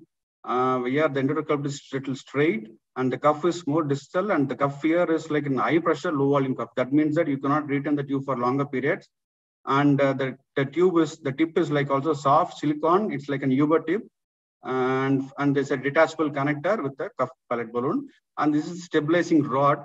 This is there to help you to remove the LMA cuff for the endotracheal tube after intubation. When an ILMA is given as your exam question or like in a Viva, the next important question is what is the maneuver? What is the Chandis maneuver? So Chandis maneuver has got two parts, part 1 and part 2. Part 1 is to get an adequate seal, adequate ventilation. So if you're not able to get a seal, there's a leak, what you have to do is hold the handle, manipulate the handle in horizontal and sagittal planes. This is a sagittal movement and horizontal movement. So that at the same time, you got to start ventilating it with the cuff inflated position. When you start moving in a sagittal movement or little horizontal, at one point, you'll get a very good ventilation with the least resistance or least tension in your ventilating bag with a very good rectangular trace in your ETCO2. That means that that's the best place to place the device. And once it's placed, you should not change the movement. You cannot move the device, and that's a place to ventilate, and that's the best position to intubate as well. So this is called Chandis maneuver part 1. What is Chandis maneuver part 2? Chandis maneuver part 2 is done during intubation, during passing endotracheal tube. Once the tube is like inserted till the epilotic elevating bar, I think hope you'll understand what it's like epilotic elevating bar at particular point. So there's a black mark. There'll be a black mark in the tube. It is the 15 centimeter mark. Till that the position is tube is inserted. That means the tube is just beyond the epilotic elevating bar. At this position, what you have to do is you have to lift the handle anteriorly, little anteriorly. That means you are taking, you are aligning the laryngeal inlet with the ventilating orifice of the device. So the tube goes directly into the laryngeal inlet instead of going to hitting the epiglottis or into the esophagus. This is called Chandis maneuver part 2. That is lifting the handle anteriorly to guide the intubation. What is the advantage of having ILMA? ILMA is that it can insert in the neutral position, so that can be used in a C-spine injury or a restricted neck movement patient. And it is a device of choice previously and still now, because you can, if you're not able to intubate in an unanticipated, like a difficult intubation, you can insert it, you can oxygenate the patient, and if required, you can use as a conduit to intubate the patient. The limitations are there are no pediatric size available. It's available in sizes 3, 4, 5. And it has got no protection against aspiration. So that's the issue. And it's a reusable device. Chance of infection is still high. And it's quite costly as well. It's around 40,000 bucks. So the advantage of use of ILMA. Now going to a recently introduced device called LMA Protector. The advantage here is it's a single-use device which is available in silicon. It has got 2 drain tube. One is projected and one is there to pass an Riles tube. You can understand, you see here. One you can just do a attach a suction catheter and do a suctioning, and it has got a pilot, which is cup pilot technology. It has got color markings to indicate the pressure. It ideally should be in the, if cuff is inflated, it should be in the range of green color, that is around 40 to 60 centimeter of water. If it goes to red area, that means it is gone, pressure, cuff pressure has gone beyond 70 centimeter. That means you have to deflate, especially when you start using nitrous oxide, you have to frequently assess this. That's the advantage of using this device, which has got a very good cuff pilot technology. Coming to, after seeing all these devices, let's troubleshoot the problems. The common dilemmas of using a supported device is the leak or hypoventilation, and next thing is an obstruction, where there's like not able to ventilate, there's an high air pressure is there, ventilation is like almost nil or reduced. The common advice is to, anywhere the problem, you're not able to ventilate, if there's a leak, the problem is the adequacy of plane. If the plane is inadequate, the vocal rod tends to move, it will not allow us to ventilate properly, or it may end up in laryngospasm, Other problem is the pharyngeal muscles still can contract, so they can displace the device away from the glottis. And that's the issue with the inserting a supportive device in inadequate pain. So deepen the plane of anesthesia, especially with the intravenous anesthetics. Make sure the cuff pressure is within 60 centimeter of water. If the cuff pressure is more than high, the cuff can enlarge or swell and can cause displacement. And if nothing works, you remove and reinsert a next possible or higher or a smaller device, or you can do maneuvers, which I'm going to show now. And if at all nothing works, then you have to place it as you can call it as a failed SGA. What is the definition of a failed SGA? If you are not able to achieve a tidal volume of less than, at least 6 ml per kg, that is the tidal volume is around 6 ml per kg, that is persistent, and there's a progressive rise in EtCO2, and the SpO2 is less than 90%. And despite doing maneuvers and size adjustments, there is persistent leak or an upper area obstruction. That means the device is failed. You have to switch over to other best possible device or switch over to endotracheal tube. Depends upon the necessity of the surgery or resuscitation.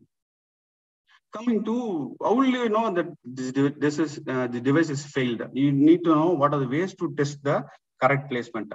Important thing is when you're able to pass an nasogastric tube into the stomach and you can aspirate, and that means that your tip of the mask is in the upper nasal sphincter. That means that the cuff, the ventilation orifice of the cuff is in line with the laryngeal inlet. So that means that shows us your placement is almost correct.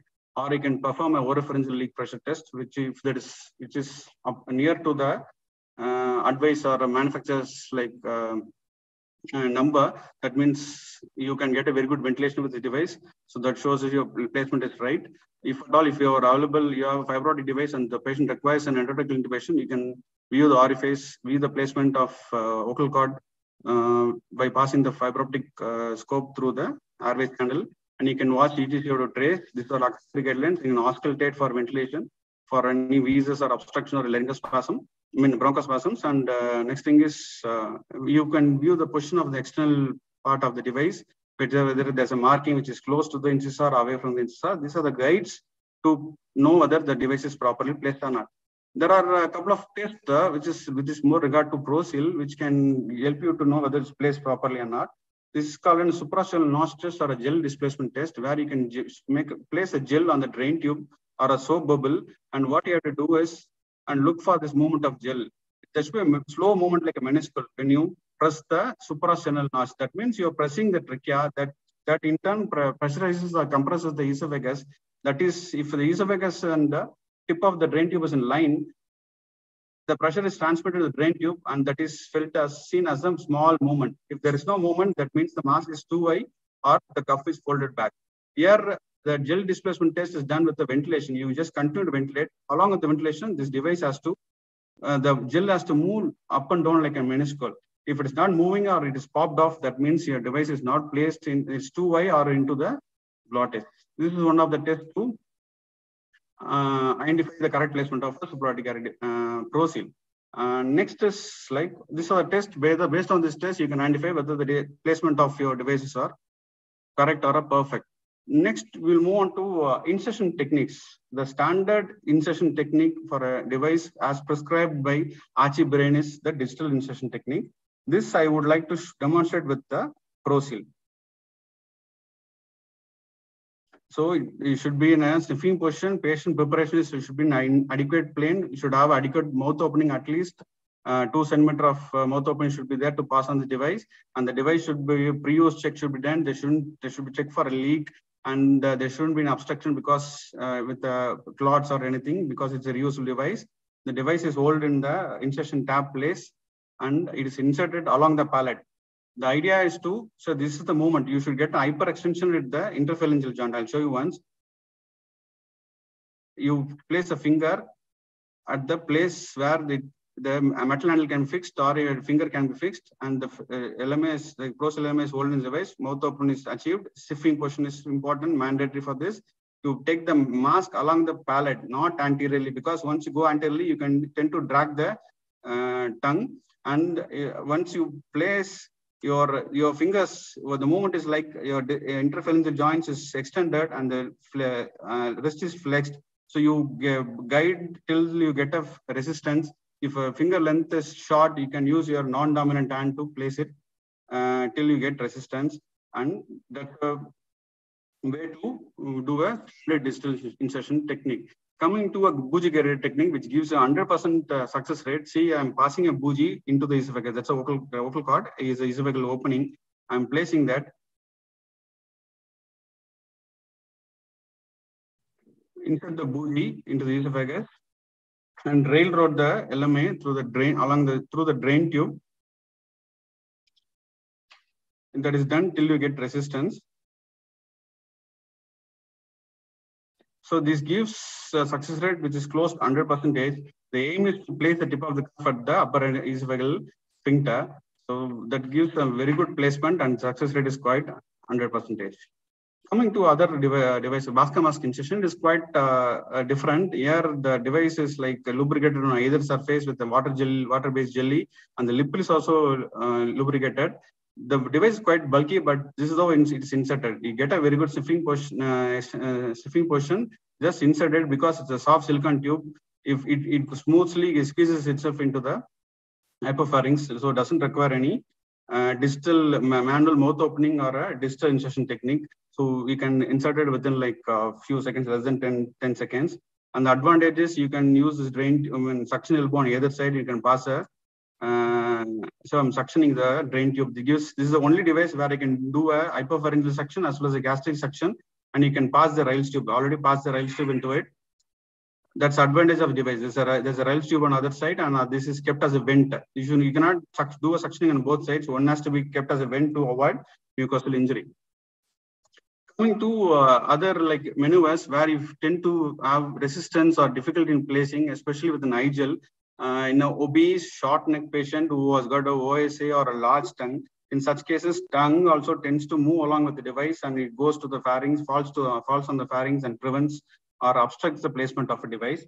The one technique is like specifically mentioned for eye gel, it's called a jaw thrust technique. What you do is you pass the mask cuff into the mouth and you do a jaw thrust maneuver and simultaneously insert the tube inside.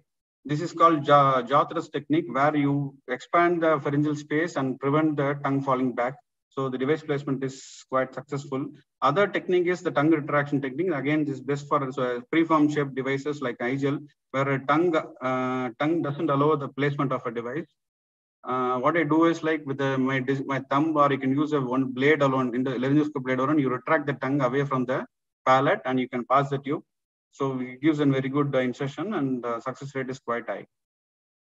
And the other maneuver is called clean maneuver. It was initially describes to RQLMA, but can be applied to any other device where, again, I said like where there's an OSA patient or epiglottis downfall is suspected, or where the patient has got an upper air obstruction, which you can identify during a mask ventilation. What you have to do is ask your assistant to do a jaw thrust.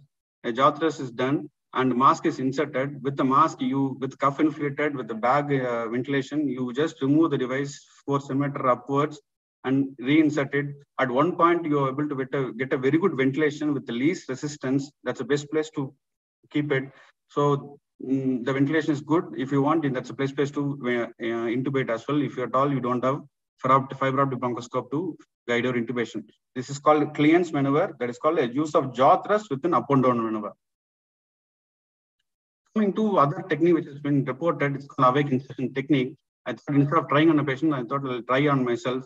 On right side, I'm using a 4-size Bhaskar mask. On left side, it's an ambu or a gain inserted.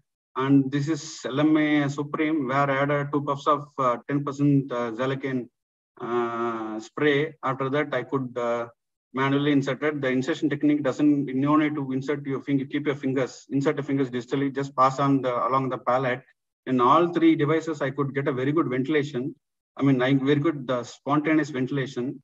So I thought instead of trying on a patient, I do a awake incision myself, able to pass on, we get a very good spontaneous ventilation through it. And with this device, I'm able to pass an nasogastric tube also. That doesn't mean that you have to try always. This can be helpful if you don't have anything, if it's a patient has a difficult airway. And finally, coming to the advanced applications of devices. The basic applications are use of supply devices to use for a superficial peripheral surgeries or in situations where you're not able to be there in dead end, and such cases, it can be used the basic uses, but we'll see what are the advanced uses. It can be used as a conduit to intubate. It can be used as a rescue device during LSCS. It can be used as a rescue device in a prone surgery. It can be used in laparoscopic surgeries, pediatric surgeries, and nasal surgeries. We'll see the use as conduit to intubate. Once you inserted, ventilation is good. You can do a one-step blind intubation, which nobody is going to suggest it, because those success are around 90%. If there is use of tricot pressure, the success rate drops to 56%.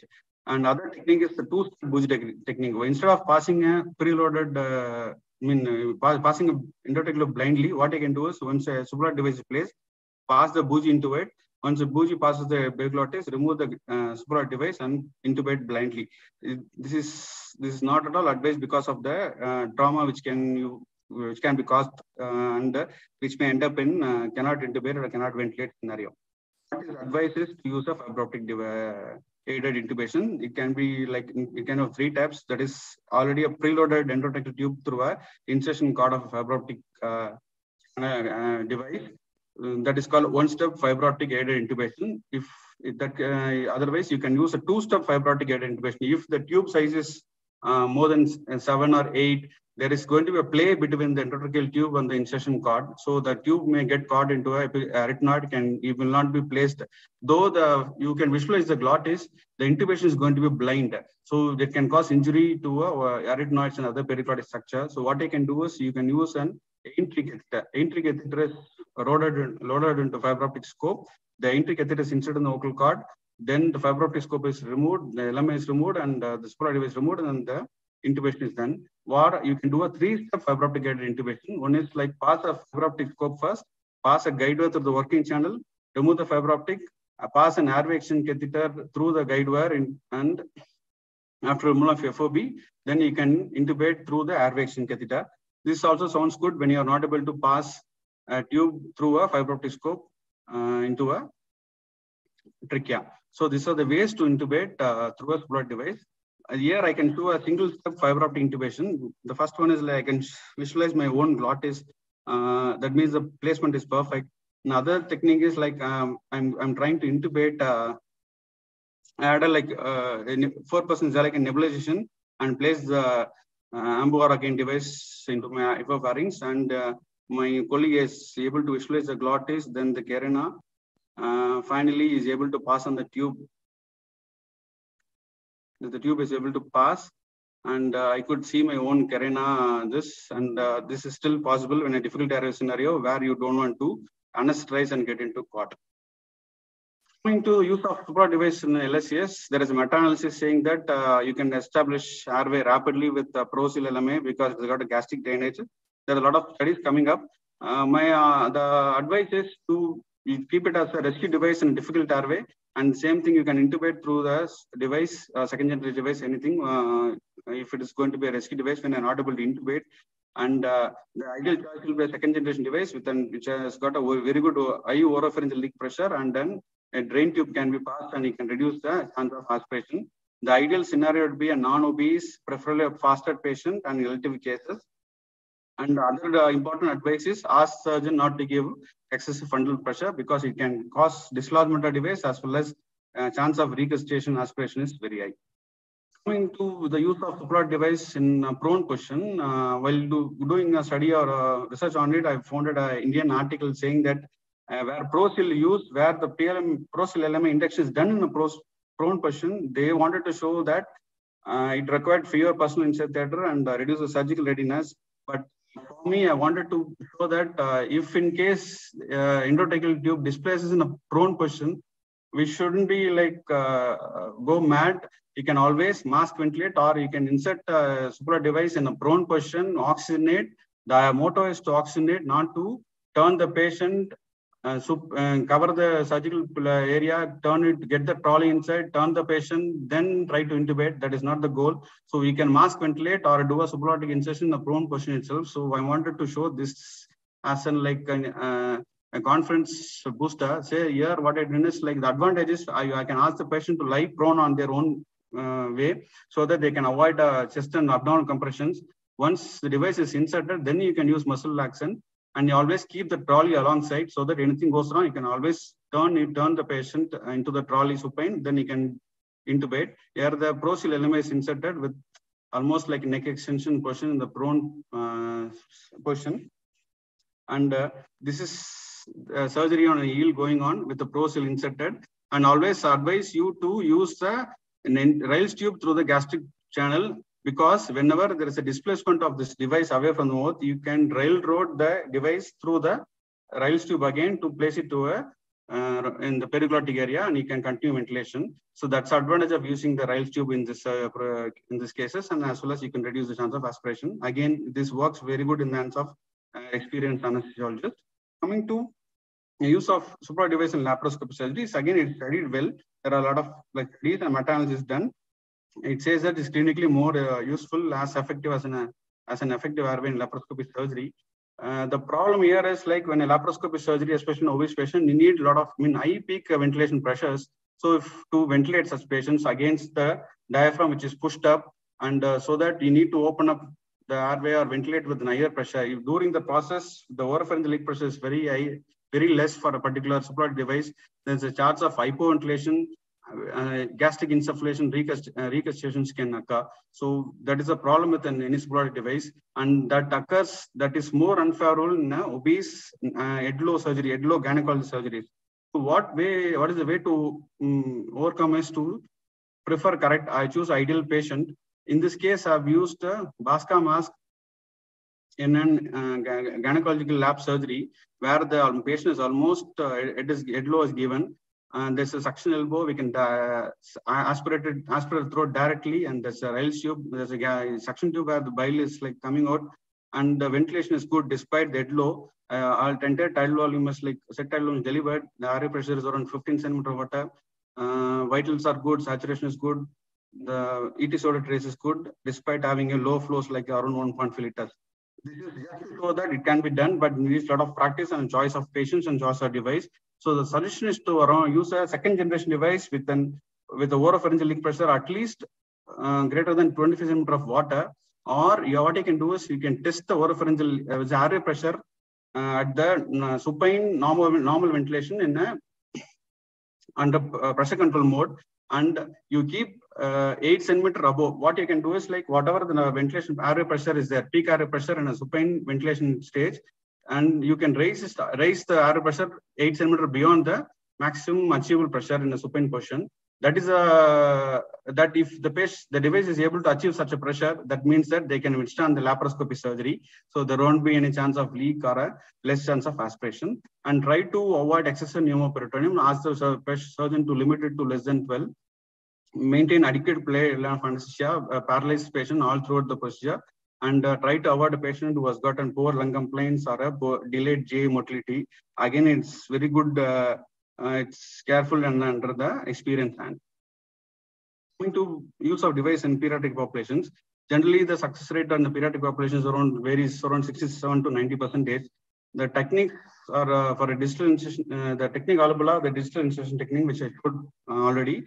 Other technique is like when the problem with the pediatric ventilation is the tongue tends to move backward, and there is chance of difficulty in placing or a chance of tongue injury or a tongue swelling when it's used in maintain the same position. To avoid such problems, you can do a 180-degree technique like this. So cuff is turned 180 degree towards the palate. Once it enters the pharynx, you can turn and place it in a position. This is called a 180-degree technique. Other one is like suggested published in pediatric anesthesia by Pankaj Rasa. This is a partially inflated LMA with an inserted laterally at angle of 45 degree against the tongue. This is the technique. Partially inflated cuff, inserted laterally at angle of 45 degree. Once it enters the oropharynx, it's brought into the supine, brought into the noting position. Other technique is you can use a sileted device. Here I pass the sillet into the airway lumen. It assumes like an ILMA curvature or a nasal oropharyngeal curvature. It's almost 90 degree. Once it's easy to insert, doesn't require your distal fingers to insert it, and remove the sillet once it's done. Take home point with this devices in children is like use second generation device with the IO4 oropharyngeal leak pressure and facility to pass an NG tube. limit the cuff pressure to less than 60. That ideally it's around 40 to 60. And the better insertion technique to avoid complications will be a partially inflated 45-degree technique, which is quite proven. And finally, coming to use of supra device in a nasal surgery, there's a report saying that fear of blood contamination shouldn't preclude the use of LMA. This just to say that BASCA face mask available in the market. So here, this is a face surgery where you use BASCA face mask, which has got 2 drain tube. Attach a suction tube, suction catheter to the suction elbow. So there's a continuous suction of blood happening. Since there is no tube, the hemodynamic response is less, so there's less chance of bleeding. There's decreased bleeding as well. The advantage here is this lumen is, the airway tube is a little short and the connector is little bent, so which sits on the chin and doesn't come in the pathway of the surgery or endoscopy. Coming to other important advantage of devices, it is a Bailey's maneuver. The supra device can be used as a bridging device to extubate, just to avoid the extubation response like hemodynamic or respiratory responses, which is more beneficial in a neurosurgical patient or a patient or poor cardiac complaints or like very low EF, where you want to avoid tachycardia and other hemodynamic responses. In such cases, supra device can be used as a bridging device. It's called a Bailey's maneuver. The contraindication is try to avoid this patient who's got a full stomach. How to use it? It is always done in a deep plane and before giving the reversal. There are ways to do it. First, one way is to remove the AT tube and insert the supra device blindly, or you can keep the device intratracheal tube in situ and place the supra device like this. There's a tube which is still in situ and the device is placed.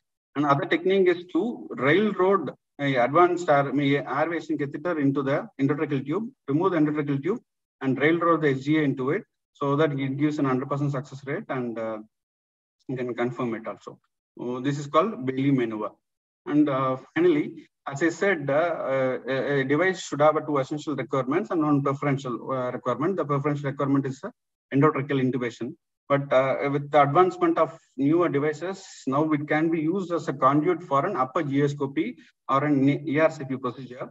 So that's an add-on advantage with the advent of LMA Gastro. Here, this is the LMA Gastro. It's a silicon with a bigger cuff, and the tip is little widened. The tip aperture is widened, so they can pass an endoscope, UGA scope or ERCP scope, so that is inserted through this point that comes out of the tip, and this port is used to ventilate and can be fixed snugly with use of this tape.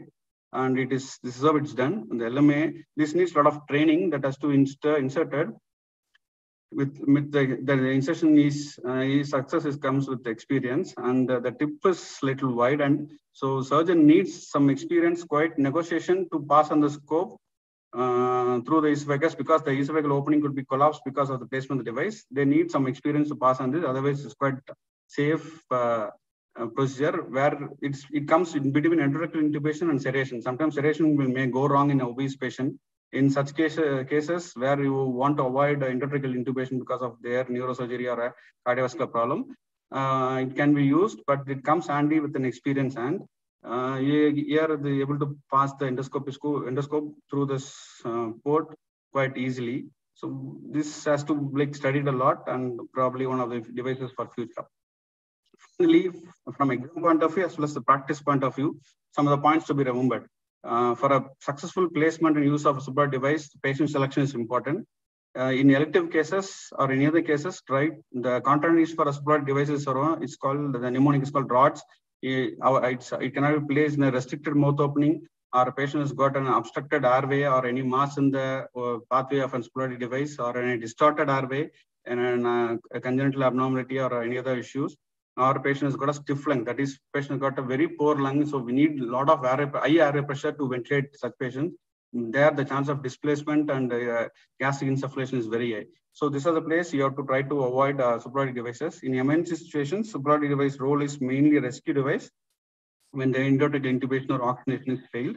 The patient position, the ideal suggested position will be a stiffing position, but depends upon the device and the manufacturer's advice. The insertion technique, it's a standard distal insertion technique. It's used for a cuff devices. For the device which is preformed shape and always, It depends upon each device and your experience. Fixation, I would like to fix the device first to the maxilla, because maxilla is immobile compared to mandible, because mandible just with the movement it can be more mobile. It can cause slight displacement. Angle to angle through the maxilla is always preferred. And do not use the gastric channel when there is an upper GA bleed or an excessive airway leak or a esophageal varices to try to avoid injury to the esophageal varices. And coming to ventilation, limit the ventilation to 6 to 8 ml per kg. Don't try to achieve higher airway pressure. If there is a leak, try to reduce the ventilation tidal volume to 6 to 8 ml. Deepen the plane of anesthesia. Airway pressure, which is like try to avoid higher airway pressures, and limited depends upon the oropharyngeal leak pressure of the patient and of the tube and the morphology of the patient and the surgery. And finally, removal technique. It's better to always wait for the full recovery, patient to be conscious, and muscle action, if used, should be recovered from the muscle action, and till the patient becomes very awake, because patient can still tolerate an explorer device when compared to an critical tube. And final important advice is there are umpty number of devices in the market. It's not necessary you have to do research, find each and everyone, and use one device for a particular surgery or a particular set of patients. Find out what is the best soluble device which is soluble in your area. Try to get familiarized with that and gain enough clinical experience so you can use according to it instead of searching for a better devices. Thank you for your patient listening, and I thank organizers like Edward sir and Rajesh sir for this opportunity. Hope I did some justice. I'm open for the questions, sir. Thank you very much, sir. Excellent presentation. Dr. Rajesh, sir. Thank you, Dr. Ram Kumar. It was a very excellent presentation. Can you hear me, Ram? I can hear you, sir. Tell me, sir. Yeah. I have some questions for you. No problem. Dr. Sendil is there along with you? Yeah, he's there. First, let me finish. One question is there pending for Dr. Sendil. Sendil, yes, sir. The difference between the flexometallic tube which you showed us. Yes. The older flexometallic tube was not having a Murphy size, sir. Second thing is the bevel of the tube is little blunt. Nowadays, whatever the flexometallic tube which is available is little sharper bevel. It's similar to like Parker flex tube because we are mostly using it for nasal intubation. So for negotiation, the bevel has been little sharper. The second basic important difference is the cuff. The older flexometallic tube, the cuff is of low volume and high pressure cuff, whereas the nowadays available flexometallic tube is of low pressure and high volume cuff. These are all the three basic difference between the older and present generation flexometallic tubes. Okay, Senthil. Thank you. Shall I move on to the questions to Ram Kumar? Yes, sir. Thank you, sir. Thank you. Yes, sir. You have discussed about the failure, IGL failure. Yes. Dr. Prema is asking about causes of IGL failure in failed intubation scenario. Failed intubation scenario depends upon what's the cause for the intubation, sir. Failure of intubation is an device failure or the difficult anatomy or the oxygenation, sir. If you go as per the guidelines of in Indian airway guidelines or in UACR, if there is intubation failure, next choice or next point in the algorithm is to use a supra device. In that scenario, IGL will be an ideal situation because it's already a preformed device and the placement is very easy, and the flexibility of the gel is like it able to mold or like conform to the periodic structure. The seal is also better, sir. One disadvantage is in a MS scenario, the size of nasogastric tube which can be used through IGL is little smaller when compared to other device. So we can aspirate the liquid contents, but solid content is difficult to do. But at the same time, Bascamas, you can aspirate the solid content directly. But the ideal choice will be depend upon what kind of failure with the endotracheal intubation. If it's going to be unable to visualize or unable to see the glottis, unable to ventilate, again, the chance of failure of any other support is always there. But we can try adjust, you can do some maneuvers and try to oxygenate the patient before you get the senior help or the fibrinotic device to actually secure the airway. So it buys you the time, sir. IGL is a better Madam had got a intubation difficulty in patient with Mallampatti class 4. That is where she had a problem in inserting the eye gel also. Will that correlate? Mallampatti classification? Class 4, I can agree with the normal insertion techniques. If it fails, we can do this jaw thrust technique or the tongue retraction technique. So the idea is to get the device mask into the oropharynx. Once it is gone, we can push it in till you get resistance. Or what you can use a laryngoscope blade till you can pass on the blade, lift the tongue away from the palate, and you can introduce the masks. So it still will be useful when there is an MPC4 and difficult intubation. The next question is it the application of gel essential for all supraglottic airway devices? You showed about Buska mask. Is it for eye gel? For all devices, I mean, I didn't go to each and every step, sir. It is a separate topic. Application of gel is almost mandatory. The advice suggestion is to do a water-based jelly for a smooth insertion of any device, because it has to go along the palate, along the posterior pharyngeal wall, and it has to enter the tip of the upper end of the esophagus, upper end of the esophagus. So gel is almost mandatory. Buska mask, they suggest lubrication on either side, both anterior as well as posterior side, as well as the lip, for easy insertion without opening the mouth. That's the difference with that device. So this question is from Professor Dr. Edward Johnson, sir. Buska mask, is it available for pediatrics, and various sizes of Buska mask available? Right now, it's available from 2.5, 3, 4, and 5, sir. Size 1 and 1.5, it's in the process of making. I know Dr. Buska personally, sir. I used to work along with him. He's quite friend of mine. We know there are a couple of changes also, like we used to share and discuss. Last discussion was with him. He's in the process of devising almost device. It has to come to the market. 1 and 1.5 size. Maximum time, number of time the LMA Classic can be reused. Classic, it's in silicon, reusable 40 times. The manufacturer advice is 40 times.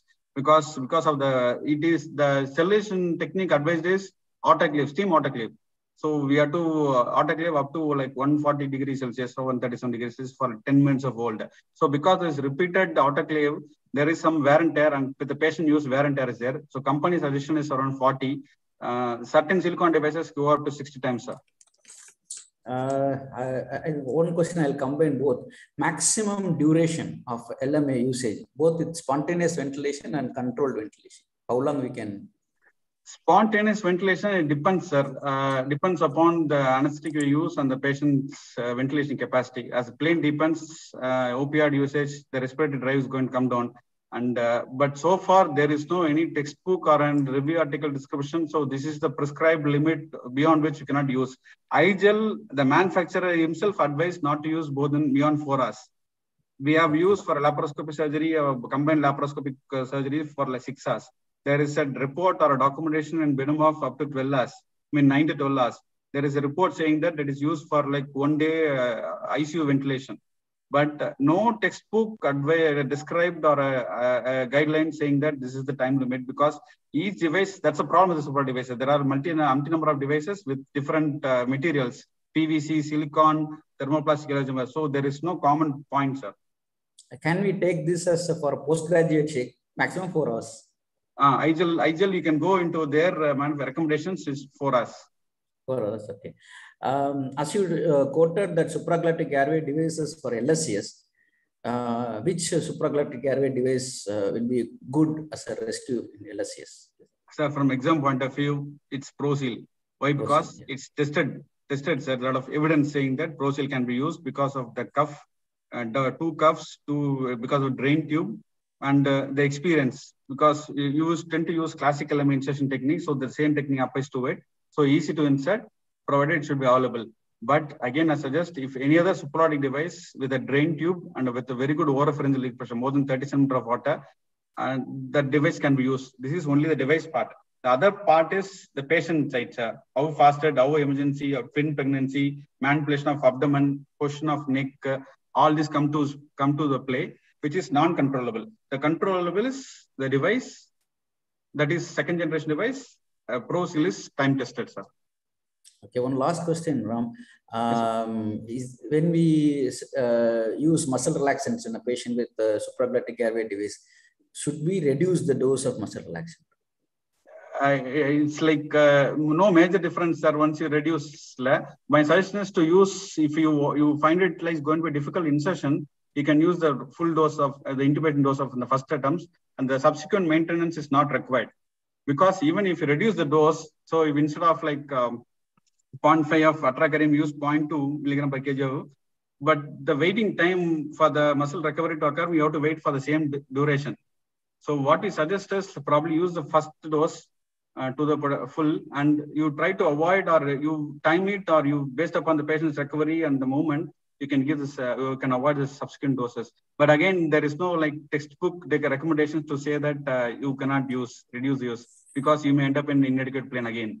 If it's for laparoscopic use, I can cut and right say you can use full dose. You want muscle relaxation for the surgical purpose. Thank you very much, Dr. Ramkumar and Dr. Sendil Kumar, because both of you had brought a workshop this thing to us on our screen. It's excellent presentation from both of you, and most useful for all the postgraduates. I think almost I covered up all the chat questions. If at all anything is being left, I'll personally message you and get the answers from you. Edward, sir, do you want to add up any points? No, sir, nothing else. Sir, wonderful presentation, sir. Thank you, sir. You are loaded with some practical tips. So that is a highlight of your presentation. Thank you so much. And the participants' questions also are excellent. That shows the participants' involvement in your presentation. So thank you so much, sir. So with that, we will come to the end of this session. We will meet next week with critical care topics.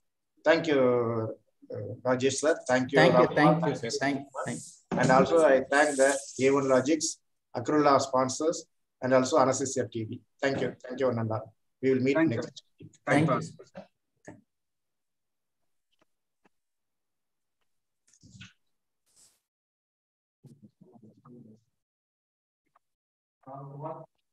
you.